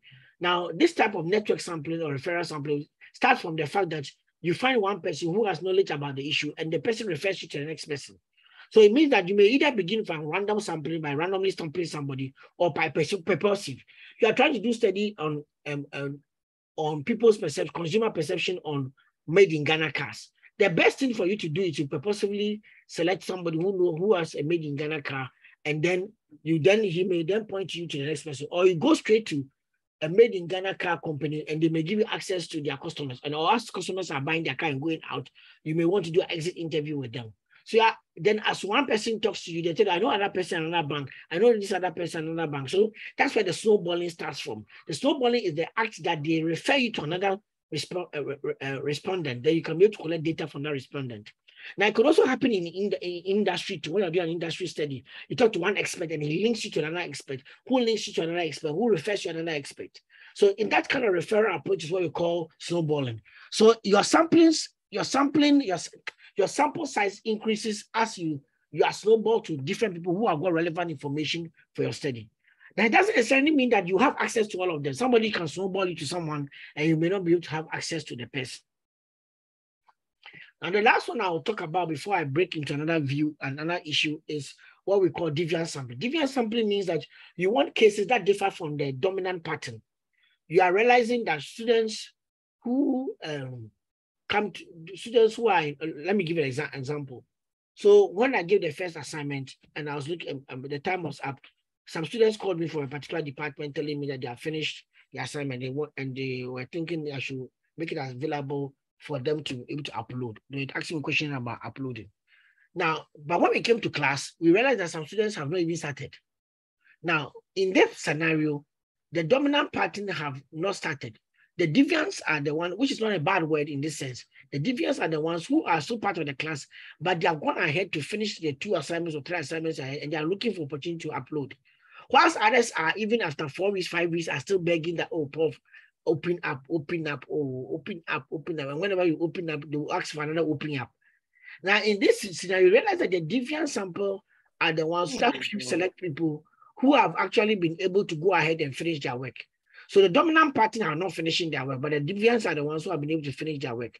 Now, your study will like to focus on the deviants to know that even though you are all exposed to the same conditions, what makes these students exceptional and being able to finish their work on time. So the research then focuses on that small sample size or that set of people who deviate from the norm. I hope you understand what I'm trying to say. So those students who deviate from the norm, we call them the deviant sample. Okay, so somebody can use deviant sampling to be able to identify those who deviate from the norm. Now, why is this sampling approach important? It's important because sometimes in doing your research work, you may come across a lot of a large number of people in the population. You are studying a phenomenon. For example, I'm doing a study in the northern region. I'm trying to study people who are into share. Now, and that study that we are trying to do, we are trying to understand how the share value chain and the role technology impacts the role of technology in the share value chain. But we also want to make inference on people. If you just go to the field and just study only those in the share value chain, it will give you one perspective of the issue. Now, there's a likelihood that there are people who were in the share business and have exited. So those could be another group you could look into. And there are people who have never been attracted to share business. And those people could also be another group that you can understand. And there are those who are very, because of the way share is quite seasonal, there's a time that the thing is ripe for collection. And that time there's a fallow period. So the tree has to grow and then get into a time of fruition. Now, when it gets into a time of dryness, people move to other crops like soya bean and other crops that they go and trade in that one. So later on, by the time the share season is back, then they go back to share to go for share picking. Now, if you don't understand these dynamics, your data will think that only those who are into share are those who are there every day in share. But you may not realize that if you show up, it may be around December to February, you may not find many people in share, because maybe that may be the fallow period that others have gone into soya bean and other sorghum and other rice or something else. But if you go at another time, that's the time you see people doing more in share. So like the parable that we looked at about of qualitative research, when we looked at about at the beginning of the semester, you have to understand that the context itself can also shape the way respondents behave. So here, I need to be able to look at the seasonality of share and be able to select my respondents. Number two, I also have to understand the respondents. Some of them may have been in it and some of them have gone out. I also have to understand that there are some who have not entered into share before. So if I do my study on only those who are in share, at the time I showed up, I maybe have a skewed perspective of the issue. It is better for me to be able to look at those who are outside, are deviant to what I want to, the dominant pattern I want to study, but may also help me to be able to appreciate what makes them different. Somebody may have been in share for about 7 years, and after that has exited and gone into something else and is not doing it anymore.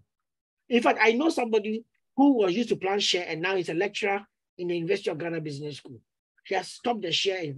He's now a lecturer he has now, say 15 years ago, he was a share farmer. And now he's a lecturer in the, so there are different scenarios. So if you just look at the dominant pattern, you will have a skewed set of results. And I think students, I don't see this one in Vivers a lot, where students have their lay sample and they have a deviant sample. So I'm challenging you that as you are preparing your PhD work, you should don't just think about the dominant sample that you want to try to look at also the deviant sample who can give you another perspective of the issue you are trying to study. Especially for qualitative research, it's very helpful to give to enhance the richness of your findings. Now, the last part is what we call strategic selection of cases. Now, the reason why I'm bringing this one is that, you see, all the sampling approach I've mentioned, they tend to look like sampling approach, which is at the individual level. But sometimes you have to sample at more of a meso level before you go into a micro level, where the micro is an individual, where the meso is the firm. So also, a firm is or the community. So let's say that you are doing a study on women's self-selection into entrepreneurship. And then you want to do it in, let's say, in rural communities in Ghana. Now, which communities are you going to select? So that means that you have to sample at the community level before you sample the individuals within the community. Now, if you're not very careful, you will think that you use purposely for the individual level, for the firm, and for the community level, and go to use individual. It may not work because of the fact that they'll have different parameters of selection. So there's something called a strategic selection of cases, which some others call the theoretical selection approach. Now, all of them means that you actually have to establish certain characteristics about what you're trying to study so that your theoretical assumptions are in line with what you want to do. In my PhD, I did this. Now, we tend to say that the external validity of case studies can be argued to be enhanced by strategic selection of cases rather than their statistical selection. I mentioned about statistical selection earlier. It entails being someone knowledgeable about characteristics of the case before the main or proper case study begins. So let me give you, I'm just walking through the process so that you can understand, and I'll open my PhD and we can then look at it further. So with respect to this study, data collection was scheduled in 2 stages, consisting of a pilot study that helped me to understand the firms that took place between April 26 to June 2006. And the main study that took place between October 10th to December 15th. Now, the objective of the pilot study was to first explore the relevance of my research questions and propositions and obtain a conceptual clarification of the research design of this research study. Second, identify and screen potential firms for the main case study. So when I finished, I think I got about 13 firms from that. And then I had to now come on back and then use strategic selection of cases to narrow down to what I want to use. This required a preliminary investigation of the e-commerce adoption at the firm level to ascertain the relevance of our theoretical propositions, and third, to ascertain the extent of e-commerce assimilation in Ghana. So that's the reason why I did a pilot study. Now, let's go to my PhD and look at and understand some things from there.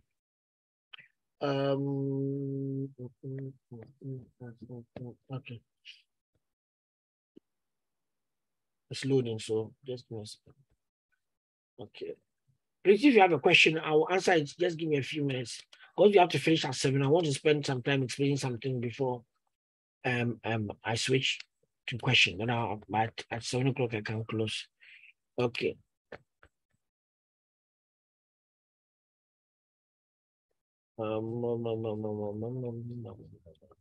Okay, so let's look at it from here.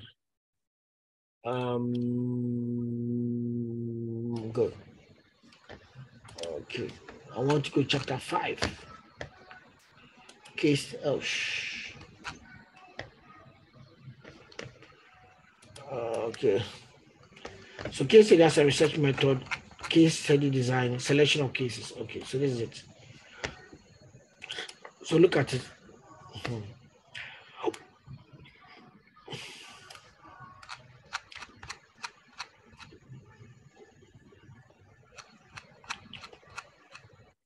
Okay, so I'm going to zoom in a little bit for those who need to see it well. Forgive me.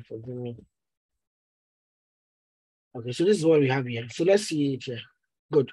Now, with reference to my pilot study, organizations were selected were obtained from Ghana Club 100 and referrals from internet service providers. So I need to understand the firms that are there. And I was taking a selection from that. So I went on to say that the Ghana Club 100, I explained the Ghana Club 100 and then the different type of firms and why they get into Ghana Club 100. Okay. Now, 50 organizations were contacted for my pilot study. 35 of them were selected from the Ghana Club 100 from manufacturing, agriculture, trading and services, financial institutions, hospitality. 10 of the 35 organizations, 35 Club 100 organizations responded, out of which 4 were interviewed for the pilot study. And then 8 other firms who were not listed in the Ghana Club 100 and an association were also interviewed. In hence, 22 interviews with 12 firms and 1 at industrial association, that's Ghana AGI, were done in the pilot study. Okay. The key findings in the pilot studies were suggestive that, so I found some things in the pilot study and I finished. Now, when I finished that, I need to now go into my theoretical selection because now I found a number of firms. Now, so listen to very carefully from here. Though the findings do not change our initial research questions and proposition, they focus the research into exploring the interaction between intangible and tangible resources and the impact of managerial capabilities on e-commerce adoption and benefits creation. In relating these findings to our strategic selection of cases for main study, our objective was to select cases which will provide valid and challenging test and explanation for our theory and our theoretical research propositions. Case study researchers have noted this as theoretical sampling, okay, by or focus sampling by Hakim. We select cases because they had particular characteristics which are related to our theoretical propositions. So that's what we call theoretical sampling. Now, this is different from purposive, and this is at the case level, not at the individual level. We don't do theoretical sampling for individuals at the case level. The implications of our findings to our strategic case selection for the main study were, so I wanted firms, one, in terms of maturity and outcome, firms that have adequate, after I've done my pilot, and I got to understand what is happening in Ghana. So in relying to my research questions are divided into two groups: questions on resource outcome and impact, and question on resource input and development. So to be able to satisfy that, I'm tying it to my research framework, which has also got research outcome and impact and resource input and development. So I said maturity and outcome. Firms that have adequate time to adopt and experience e-commerce benefits that impact on their performance, a range of case experiences from e-commerce success to e-commerce failure. So you see, I'm doing deviant sampling here. I don't want only those who are successful. I also want those who have failed before. So it doesn't mean that all the firms should have succeeded in e-commerce, or maybe at some point in time they failed. So this is where deviant sampling has become supportive of what I'm doing. I'm combining it with my theoretical sampling. Can you see it, Obed? Can you see? You may need it for a PhD. So can you see that? Yes, Prof, I can. Yeah, then extent of adoption, existence of a historical account of developing from basic to advanced. Now, in my theory, my PhD theorization, I pointed out that e-commerce has got different levels. There's a basic level of e-commerce and advanced. So I don't want firms that are just advanced, but a firm that can give me a history of how they develop from this low e-commerce to a more high transactional e-commerce. If you go and take firms that can only tell you of how they arrived at transactional, you will not get that longitudinal story approach for you to do analysis of how you build capabilities. The study wanted to understand how you combine resources and capabilities to be able to get the benefits and to get value from e-commerce. So that's a historical process. You can't just study it at the end. So I need a company that can give me a story, and those companies are very few. So somebody will say that, why didn't you get MTN? Because maybe I couldn't get a story from MTN, but I could get a story from maybe Cowbank. So I will focus on Cowbank, where I can look at the story, and they might give me access. Somebody may be good, but they may not give you access to get a story. Number three, resource portfolio. Covering firms with different resource strength, but achieving e-commerce success. So you want to see that firms who have been able to also use different strengths. So, for example, I was able to see firms who didn't have sophisticated e-commerce so much, but were achieving value from it. And so it helped me to understand that you may not have the most advanced form of e-commerce like credit card and stuff, but you are getting value and maybe making almost £10,000. That time it was $10,000 a year. And that was a lot of money from e-commerce alone, even though you're not having credit card and all those kind of stuff. Now, market, covering both export and domestic, companies that have a business that requires them to do export and import. Now, why was that important to me? Because I wanted, you see, the way e-commerce is about trade. So when a person is supposed, at that time, we're not looking at internal e-commerce, but trade within Ghana. We're trying to trade across the country. So you want a firm that by virtue of his business activity, he has international partners who he has to connect with, so that the e-commerce will be real. So if you don't understand your phenomenon and you don't appreciate the conceptualization of your phenomenon, selection of your firms can be very, very difficult, especially if you want to do theoretical sampling. Now, with reference to the main study, it was intended that 4 firms would be interviewed for the main case study. The first was Lanka Consult, that was selling cars online. The second was Casapreco, that was the manufacturer of beverages, but Casapreco had been able to export their beverages into Nigeria. They were selling Nigeria and Liberia, and they were also importing ethanol and other products from outside. So they have international partnerships, so that will qualify them. Kofian Bank, that was Amal Bank at that time, which was a Nigerian bank operating in Ghana. So that one to showing interest in that area. Then Mikili Drinks Limited, that is Fan Milk. That was also, Fan Milk at that time had a franchise to be able to do, not all the products were their own original formula. They were getting some franchise from some Netherlands company to be able to do some of their, I don't know whether it was one of them, that Tampico or something like that. So they had also got some international relationships. Now, however, the researcher was able to, these were the ones I narrowed down from my pilot study.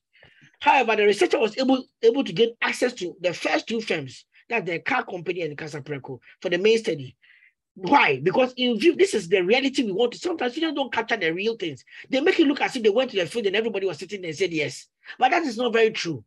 That's not very true. Even quantitative will tell you, this one, if I'm right, you may administer questionnaire and get 70% response. Means that 30% didn't even respond or you couldn't even use their data. Even the 70% who responded, it's not all of them who some of them are just taken. So you may even the ones that you can even use after getting 70% response, the one that you can even use is only 60%. That's why am I right? He's quiet. Okay, then let's continue. Or he's asleep. Okay, this one. No, Prof, I'm right here. Okay. The internet. Yes, I agree, Prof. Yeah. In view of Ghana's 50th anniversary in 2007, remember the date I gave you that I collected my data was in 2006.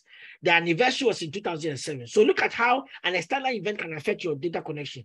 Most Ghanaian firms like Mickley Drinks, that's Farmdog, were engaged in planning activity for potential business opportunities that could arise from, they could take advantage of. Kofian Bank was undergoing business and management restructuring after entering into a partnership with a Nigerian financial institution. So Ama Bank was then becoming I think they then became BOA, if I'm right, Bank of Africa. So the Nigerian bank was buying them. Okay. The time they were Ama Bank, it was a Ghanaian ownership, and I had access to them. In fact, I wrote my first paper in my life based on them. The new management was instituted by a number of old money was to be instituted as a number of old management retired. In fact, it's true. Quite a number of them were from Bank of Housing and all the other old banks in Ghana who had formed that bank. So they got a good payout and they left. As a result, another firm, Jesmond, has Lisden Fabrics and Garments, just at North Legon, in textile and garment subsector. That's the one I was saying they're making a lot of money without even having credit card from selling products to Ghanaians living in the diaspora. Textile and garment subsector was selected. Hence, the list of the main case organizations were these three. Though there may not be correct number of cases appropriate for the case design, the more complex our prediction, the more confident we can be in a single case where our predictions are replicated. This said, this is from critical realism, from divorce critical realism. Now, this said, it's important to echo that this research is not a survey. Remember, I told you, research, that's statistical significance. This is critical realism research. As explained earlier, our objective is to generalize on the ability, or what's supposed to be, on the ability of the constituent properties or analyzing causal mechanism to causal and right casual. Causal mechanisms. This is affected me to my PhD, mixing causal and casual. Causal mechanisms to explain particular occurrence of the phenomena. We examine the explanatory power of our causal mechanisms underlining the occurrence of the phenomena. So you are in strategic case selection and critical realism. You are not looking for statistical conclusions or statistical prediction and generalization. You're looking for the ability for what you say can cause this thing to happen to actually be there. So you remember what you said here. We are more confident when our predictions can be replicated, that you can see it in case A and see it in case B. So rather than a large number of cases, our focus was more on strategic cases to explain, understand, and test our propositions. On a lesser note, we also have to also consider what is practical within the constraint of time, money, and access to relevant cases. I'm trying to say that sometimes there may be other good friends, but because of the time and money, we could have even been in Kumasi and stuff. I may not have had time to be able to go and do that. So further, while we are doing the strategic selection cases, the choice of this organization does not compromise the triangulation of data. Our objective in triangulation was to establish that is about the data collection level. You see, the fact that you have done strategic selection does not mean that your data collection is already okay. You have to also do purposive in selecting the members of the people who answer the questions for the firm. Because Casapreco is big. They maybe have about 200 employees. So who are you going to interview? So you have to be purposive in nature in selecting who should be interviewed. Maybe you need the sales manager, you need the marketing manager, you need the manufacturing manager, you need the operations manager, you need the MD, you need the HR manager. Maybe this or you may need to go to a shop, the manufacturing line to observe yourself. You may need to look at some of their financials. For example, the automobile company, I went to the harbor to see how they clear a car. Because you are talking about the thing that the papers come and the papers are sent by DHL. So all of these patterns, I went to DHL with the person to see. I went to sit with the person at the Den Rich Hospital. And you are selling, most of the people you are selling the cars to were medical doctors who were buying C120. Yes, those were the cars. If those of you remember, there was a time that medical officers were crazy about C120. I didn't even know what was about that car. Anyway, but they liked that Benz, they liked it a lot. And if anybody here can explain why they fell in love with that car a lot. Okay, now, so we'll go and then they'll explain to us and they'll make a choice. So they'll make a choice for the car, they'll choose from the pictures, and then the next day he'll bring the specs of the car to them. They will look at it. That time there's no tablet. You carry your laptop, you open the computer, they'll sit at the outside the hospital and they'll do that. The one doctor will buy it and they will refer to another doctor. So I went to my data collection, working with the company head, trying to experience what it is about using e-commerce to be able to sell cars online. The same thing to Casapreco. Spent 2 weeks in Casapreco. The same thing with Jesmond. Spend time with on their shopping line, spending time interacting with them, even interacting with some of their partners abroad.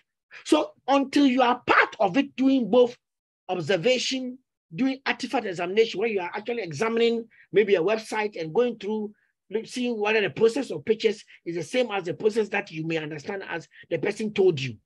All of this to go to even sometimes the operational, the factory, to talk to line managers to see what they are telling, because you may not realize it. The line manager, what he does affects what you put on the internet. So you have to understand how he interprets. For example, I was for me to be able to talk to Jesmond Fabrics. Jesmond Fabrics snowballed me to ATL. So I want to spend time with ATL to understand why they don't do much online. And they said that if you put it online, people copy it in China, and then the next week the thing will be on the market. So they're not doing much online on that time. But they realize that they still cannot stop being offline. They have to come online. So they use a different strategy, which I can discuss later. But all of these things was to enhance my understanding of what I'm trying to do. Okay, so the triangulation from all of these things and from the triangulation we did internal triangulation with the firm, interviews with different managers and project reports, review of project reports and documents, external triangulation with other stakeholders and commentators. Then methodological triangulation from observation and website document analysis, what we call artifact examination. These measures facilitated internal and external validity of the cases and provided rigor and comprehensiveness needed for an analysis from a critical realism perspective. The data collection processes were discussed in detail in the next section. So that one, I go to the data collection. We'll do that one later next time. But what am I trying to emphasize here? So sampling is important. You need to appreciate what your phenomenon is and which of the sampling approaches you are going to use. You need to appreciate that sometimes you need to sample at the case level or the firm level or the community level before you come and sample the individuals. So most of the time, students in presenting their PhD only talk about the purposive sampling they did in selecting the respondents. They don't rather talk about the case that they selected. I've seen somebody's PhD, which the lady nearly failed because I was the chairman of that PhD. And they were doing a PhD on something on family-owned businesses. And when they asked her that, so all the firms that are in the family-owned business among Ghana Club 100, the category you're looking at, how many are they? Say 12. So how do you narrow to the 4 you have selected? And you're talking about, I talked to them and I talked to them. I said that, and I remember that the then Pro-Vice Chancellor was sitting at that meeting. And then he said something like, so what scientific methodology or technique did you use to reduce from 12 to 4? The lady couldn't answer it, and he was just going round. All she kept on talking about, and then I purposely selected the members, and the members said, you say, we know the members, but why did you choose firm A and B? How did you leave 12 to 4? That's when I realized that sometimes students there's a gap in understanding how the firm or the community can be selected. So please understand it very, very well. Understand where to apply the level of analysis that you apply sampling. What in case you are doing a study in the whole Africa, by what means are you going to choose Ghana and Nigeria? So what sampling approach are you going to use to select Ghana and Nigeria before you narrow down into Ghana and then choose the firms in Ghana, and narrow down to Nigeria, choose the firms in Nigeria, then go into the firm to choose the individuals you want to interview. Okay. Thank you very much. I wish there would be a day that I could show you different research and different sampling strategies that we use. Sometimes all the strategies have to be used because there's no one formula that will let it work. Because you want respondents, almost all different strategies have to be used. Thank you very, very much. At 7 o'clock. So I'll take 1 or 2 questions and then I'll bow out. Okay, I don't think there's a question in the room. I thought there was a question in the chat room. Oh, but do you have a question yourself? Bro, my hand is up. Oh, sorry, I see 2 hands up. I'm now looking at it. Maybe Justice can go first, and when he's done. Okay. Prof, thank you very much. Prof, please, based on my experience from student presentation at the business school, I've realized that most of the students doing qualitative research, normally we use purposive sampling. And when it comes to the sample size, they normally will not really state a sample size, but no, so we don't state a sample size. You arrive, the sample size is emergent. Yeah, but so normally the statement is that the data will be collected to a point of saturation. So they may do 5, 6 and may claim that they have reached saturation level. Is that empirically justifiable? So saturation level means that you have reached a point that any data you collect is not telling you anything new. But it also depends on how you sample your respondents. If your respondents are skewed from coming from the same classroom, then any day you get to saturation very fast. Do you understand me? Yes. Good. So you have to be careful about how you the students. Sometimes they're lazy out in their explanation. That's why they just say that. But you have to be careful how you say. Oh, but please make this slide. I think I've saved it in the folder. Make the slide available to them, and then last week's one too, which is there. Okay. Okay, Prof. Every session I update some of them a little bit. So just make them available. Okay. Now, what I wanted to show to him. He asked a question, very good question. I want to show something to him.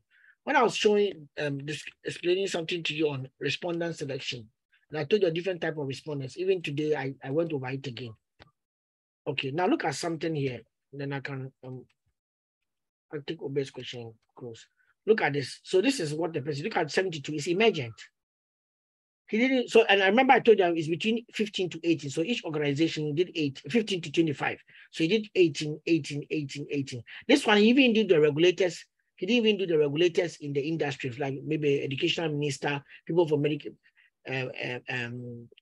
educational services, or maybe NGOs working in education. Maybe it was not relevant, but he could have extended it to look at other external stakeholders, which may be relevant in industry stakeholders. But this one was purely, she was doing something on mobile learning, and she was focusing on only the private sector institutions and the public sector institutions. So that's what he looked into. For example, if Ghana had a policy on mobile learning, he would have to talk to policymakers in that scenario. Do you understand it, gentlemen? So that's what the kind of breakdown we are looking for from you. Yes, Obed. Thank you very much, Prof. So my question has to do with the theoretical sampling. Reading on it, I get a sense that it's associated with grounded theory. And no, don't say that. It's associated with grounded theory because grounded theories also mentioned it. So let me just give an example. I'm a critical realist. If I start talking about theoretical sampling in my work, you end up thinking that theoretical sampling is for me. Okay, Prof. So it means that it is not only used for grounded theory research. That's what I'm trying to say. That did you look at what I showed to you? Maybe you didn't read what I showed to you. Where's my PhD? Strategic selection of cases has got different ways people explain it as. Maybe you didn't even look at it.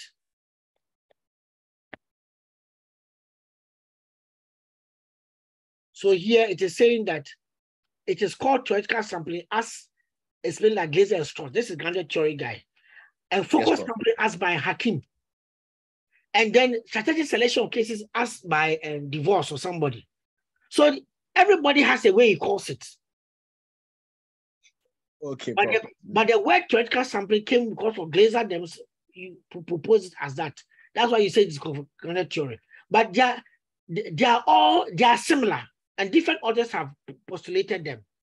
So the same theoretical sampling, somebody calls it focus sampling by Hakim, and somebody calls strategic selection of cases in divorce, or somebody else. Yeah, I think divorce. So, but they are all the same thing. They are talking about the same thing. Yes, look at here, it's here. External validity of cases has been argued to be enhanced by a certain selection of cases that rather, that's the strategic selection is by divorce here. Okay, I even give you the page number. So if Jin also talked about something similar to it, somebody will say, so you may end up having in qualitative, in fact, in research analysis, in analysis of data, many people have different techniques, but the techniques could be very similar. So if you are using, you have to mention whose own you are using. That's why you are very, very careful. You know what you are doing. You yourself, just Obed, don't you know that Brown and Clark are the one for thematic analysis? But yes, I can show you papers that have used done thematic analysis and they are quoted other authors. They never quoted Brown and Clark. Because Brown and Clark's explanation is what somebody thought it to be more simple for others to use. But I can also apply it in a particular unique way. And you say that thematic analysis as explained by Boateng. Okay, Prof. I hope you understand me. Yes, Prof. Number 3, did you see that? You didn't see something. This is in 1967. Then somebody came back and looked at that idea, extended it a little bit, and made a modified it and called it focus sampling in 1986. Then another person in 2001 came up with something and called it strategic selection in 2001. So the name is progressively changing. So it's the same concept, but it's just that people are changing technique. how. It's a technique, not a concept. It's a technique. And the technique means that you use your theory to guide you in selection of your cases. Okay, Prof. So somebody may use it, say, I use focus, and they call it focus sampling. And he may add something else. And somebody calls it, in fact, somebody can even explain purposive sampling that you hear about it. There are about 6 different versions of purposive sampling. I don't want to just get into it. And somebody may explain purposive and come and write a strategic that the theoretical purposive sampling is what divorce calls strategic selection. So now he's calling it theoretical purposive sampling. Please, did I tell you that you have to get away from terminologies and understand the principle? Because terminologies will create a problem. Yesterday we were at a mock Viva. They asked somebody what is theoretical framework and what is conceptual framework. So the person got confused. Yes, Prof. And even the lecturer himself was very strategic in the way he asked the question. Not giving away his position of the answer, but letting the student look very funny in front of him. And the student now said this and got confused and confused himself and herself while she's standing there. She didn't even believe in what she knew already. Because of the way, when they ask you a question and you are not very confident about, that's why know who is backing you, who is your support. So that when you are defending your position, you know that you know it from the literature, not because you just know it. So when you understand the technique, understand how different researchers have used the technique. So that when you are defending yourself, you can give 3 people. There's something in quantitative research that says that you cannot go straight to confirmatory analysis. You have to pass through exploratory. And then some people came later and told you that you can, in certain circles, you can jump exploratory analysis and go straight to confirmatory analysis. Do you understand what I'm trying to say? Now, yes, Prof. So when Prof. Boateng, Dr. Boateng was doing a PhD and a Viva, they asked her that why did she jump exploratory and went to confirmatory? She had backed about 7 different senior authors to explain that under this and this circumstance, because of your data, you jump exploratory to go to confirmatory. Now, it was at a Viva that a mock Viva, somebody asked her, and she didn't know how to explain that. When she went, they told her, go and look for other authors. Because when you look at the work, somebody will tell you that you don't need this one, but you need this one. So if you don't get some senior boys to support you, and you go and stand there and just come alone, you also go home alone without the PhD. That's true. When you go to the PhD room, go with senior guys. That's why I've been telling them, read the top ranking journals in your area so that you know the people. Now, I've told you right now, you are saying that it is, let me ask you a question. So if you go to Viva and they ask you a question that this thing you are talking about church cancer, is it not for granted church? Do you do granted church? Why are you doing that? If you are confused, your work is wrong. Well, I would have been confused, Prof. Good. Because you have not read divorce work. Divorce is a book. It's not even a publication, it's a book. I sat with divorce and say, read it in and out, underlined it. Oh God, I remember, printed it, underlined it, understood every statement in it. So go and read about the authors whereof.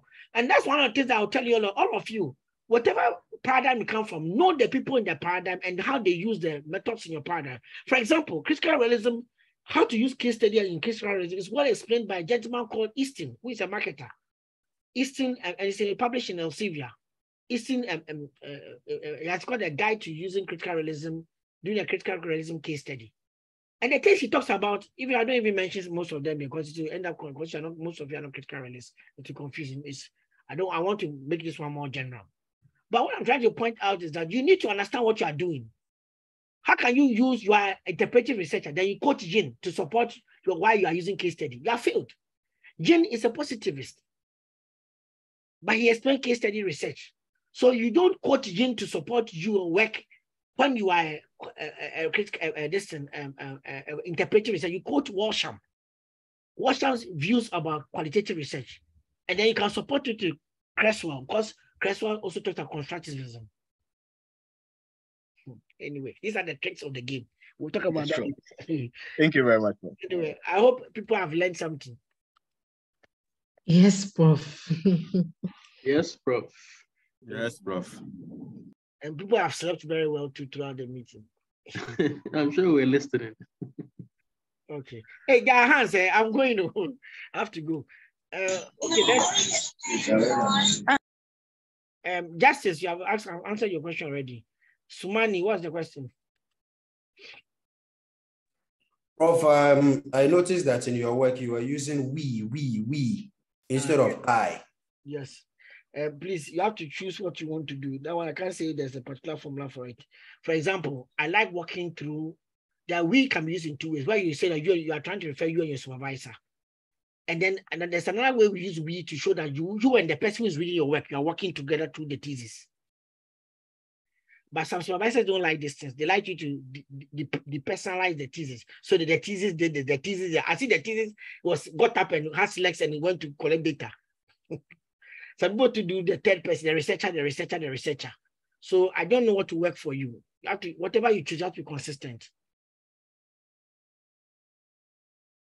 Do you understand me? I remember I was asking my PhD, my Viva too, why am I using we a lot? And I said, it's a journey that I'm taking. It's a journey I'm taking the reader and me through. So I call it we. So most of the time, at this time, we do this, we do that. Then I also, at the data collection scale, I recognized that my data collection was being informed, process was being informed by the notions and advice from my supervisor. So that's why I take a we approach. But be careful though, please. Like somebody went to Viva, they asked him that, why are you saying this? So my supervisor told me I should do it. I can't really feel because he couldn't even explain why he did something. He said, my supervisor said I should do it. Okay, Basit. Yeah, Prof. My question is that is there a generally accepted a sample size in terms of reaching saturation? Because you mentioned that you can't just do let's say 4 interviews of 5 and say you have achieved saturation. Is there any generally accepted sample size that's no? I'm answering your question. I said no. There's no generally accepted. Saturation is about the ability of the people to answer the question. And you're not getting any new answers anymore. So I can't be able to determine. You can even go to 100 and not get to saturation. So it's your phenomenon that you are studying. So I can't be prescriptive on that. But I told you that for a good qualitative research, if you have got diversity of respondents, and you have got you are triangulating very well, then between 15 to 25 is good for every case that you are building. But it depends on the complexity of the phenomenon.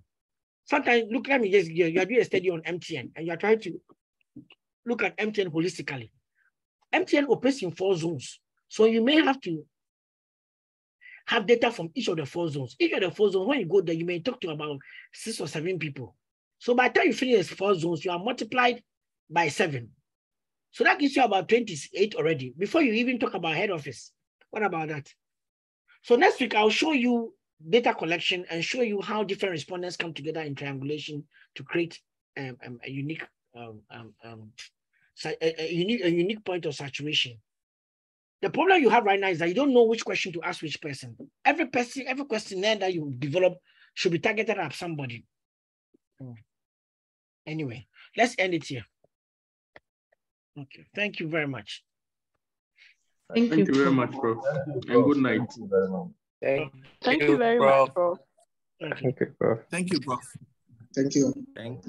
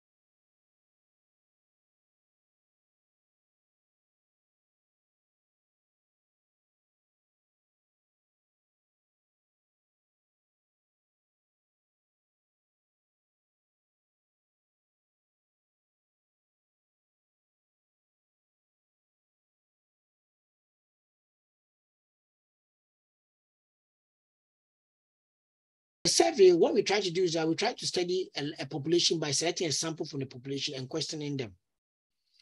And there are different types of survey. There's mail and self-administered questionnaire, in which you send the questionnaire to somebody, the person will address, complete the questionnaire himself. Then there's web-based survey. You actually put the survey on the internet, people will answer. That is cheaper, fastest, moderate response rate. But you can have bias because sometimes you're not very careful and you don't lock it to a particular ID. Some people may do multiple responses of the same issue to actually bias the conversation. So you may have the person who will log on with his phone and answer, and that same person will log on with his computer and answer, who will log on with his TV and answer, he will even log on with his iWatch and answer. By the time you realize, then go to his tablet and go to apart from tablet, go to the desktop, then go to laptop. So one person has had 7 different ways of answering the question, can create biases in your data.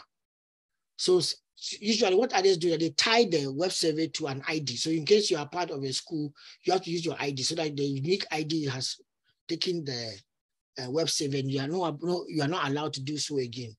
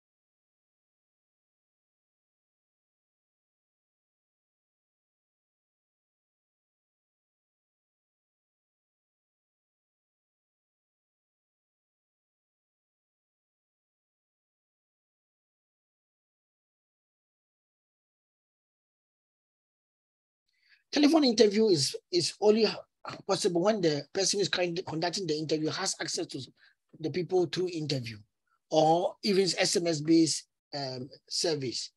What the person does is that he calls you this, and then he asks you a number of questions on the phone. But we always advise that on telephone interviews, you want to reduce the number of questions, because usually after about the 7th question, the person can't even remember the first question. Especially if you are trying to do multiple choice.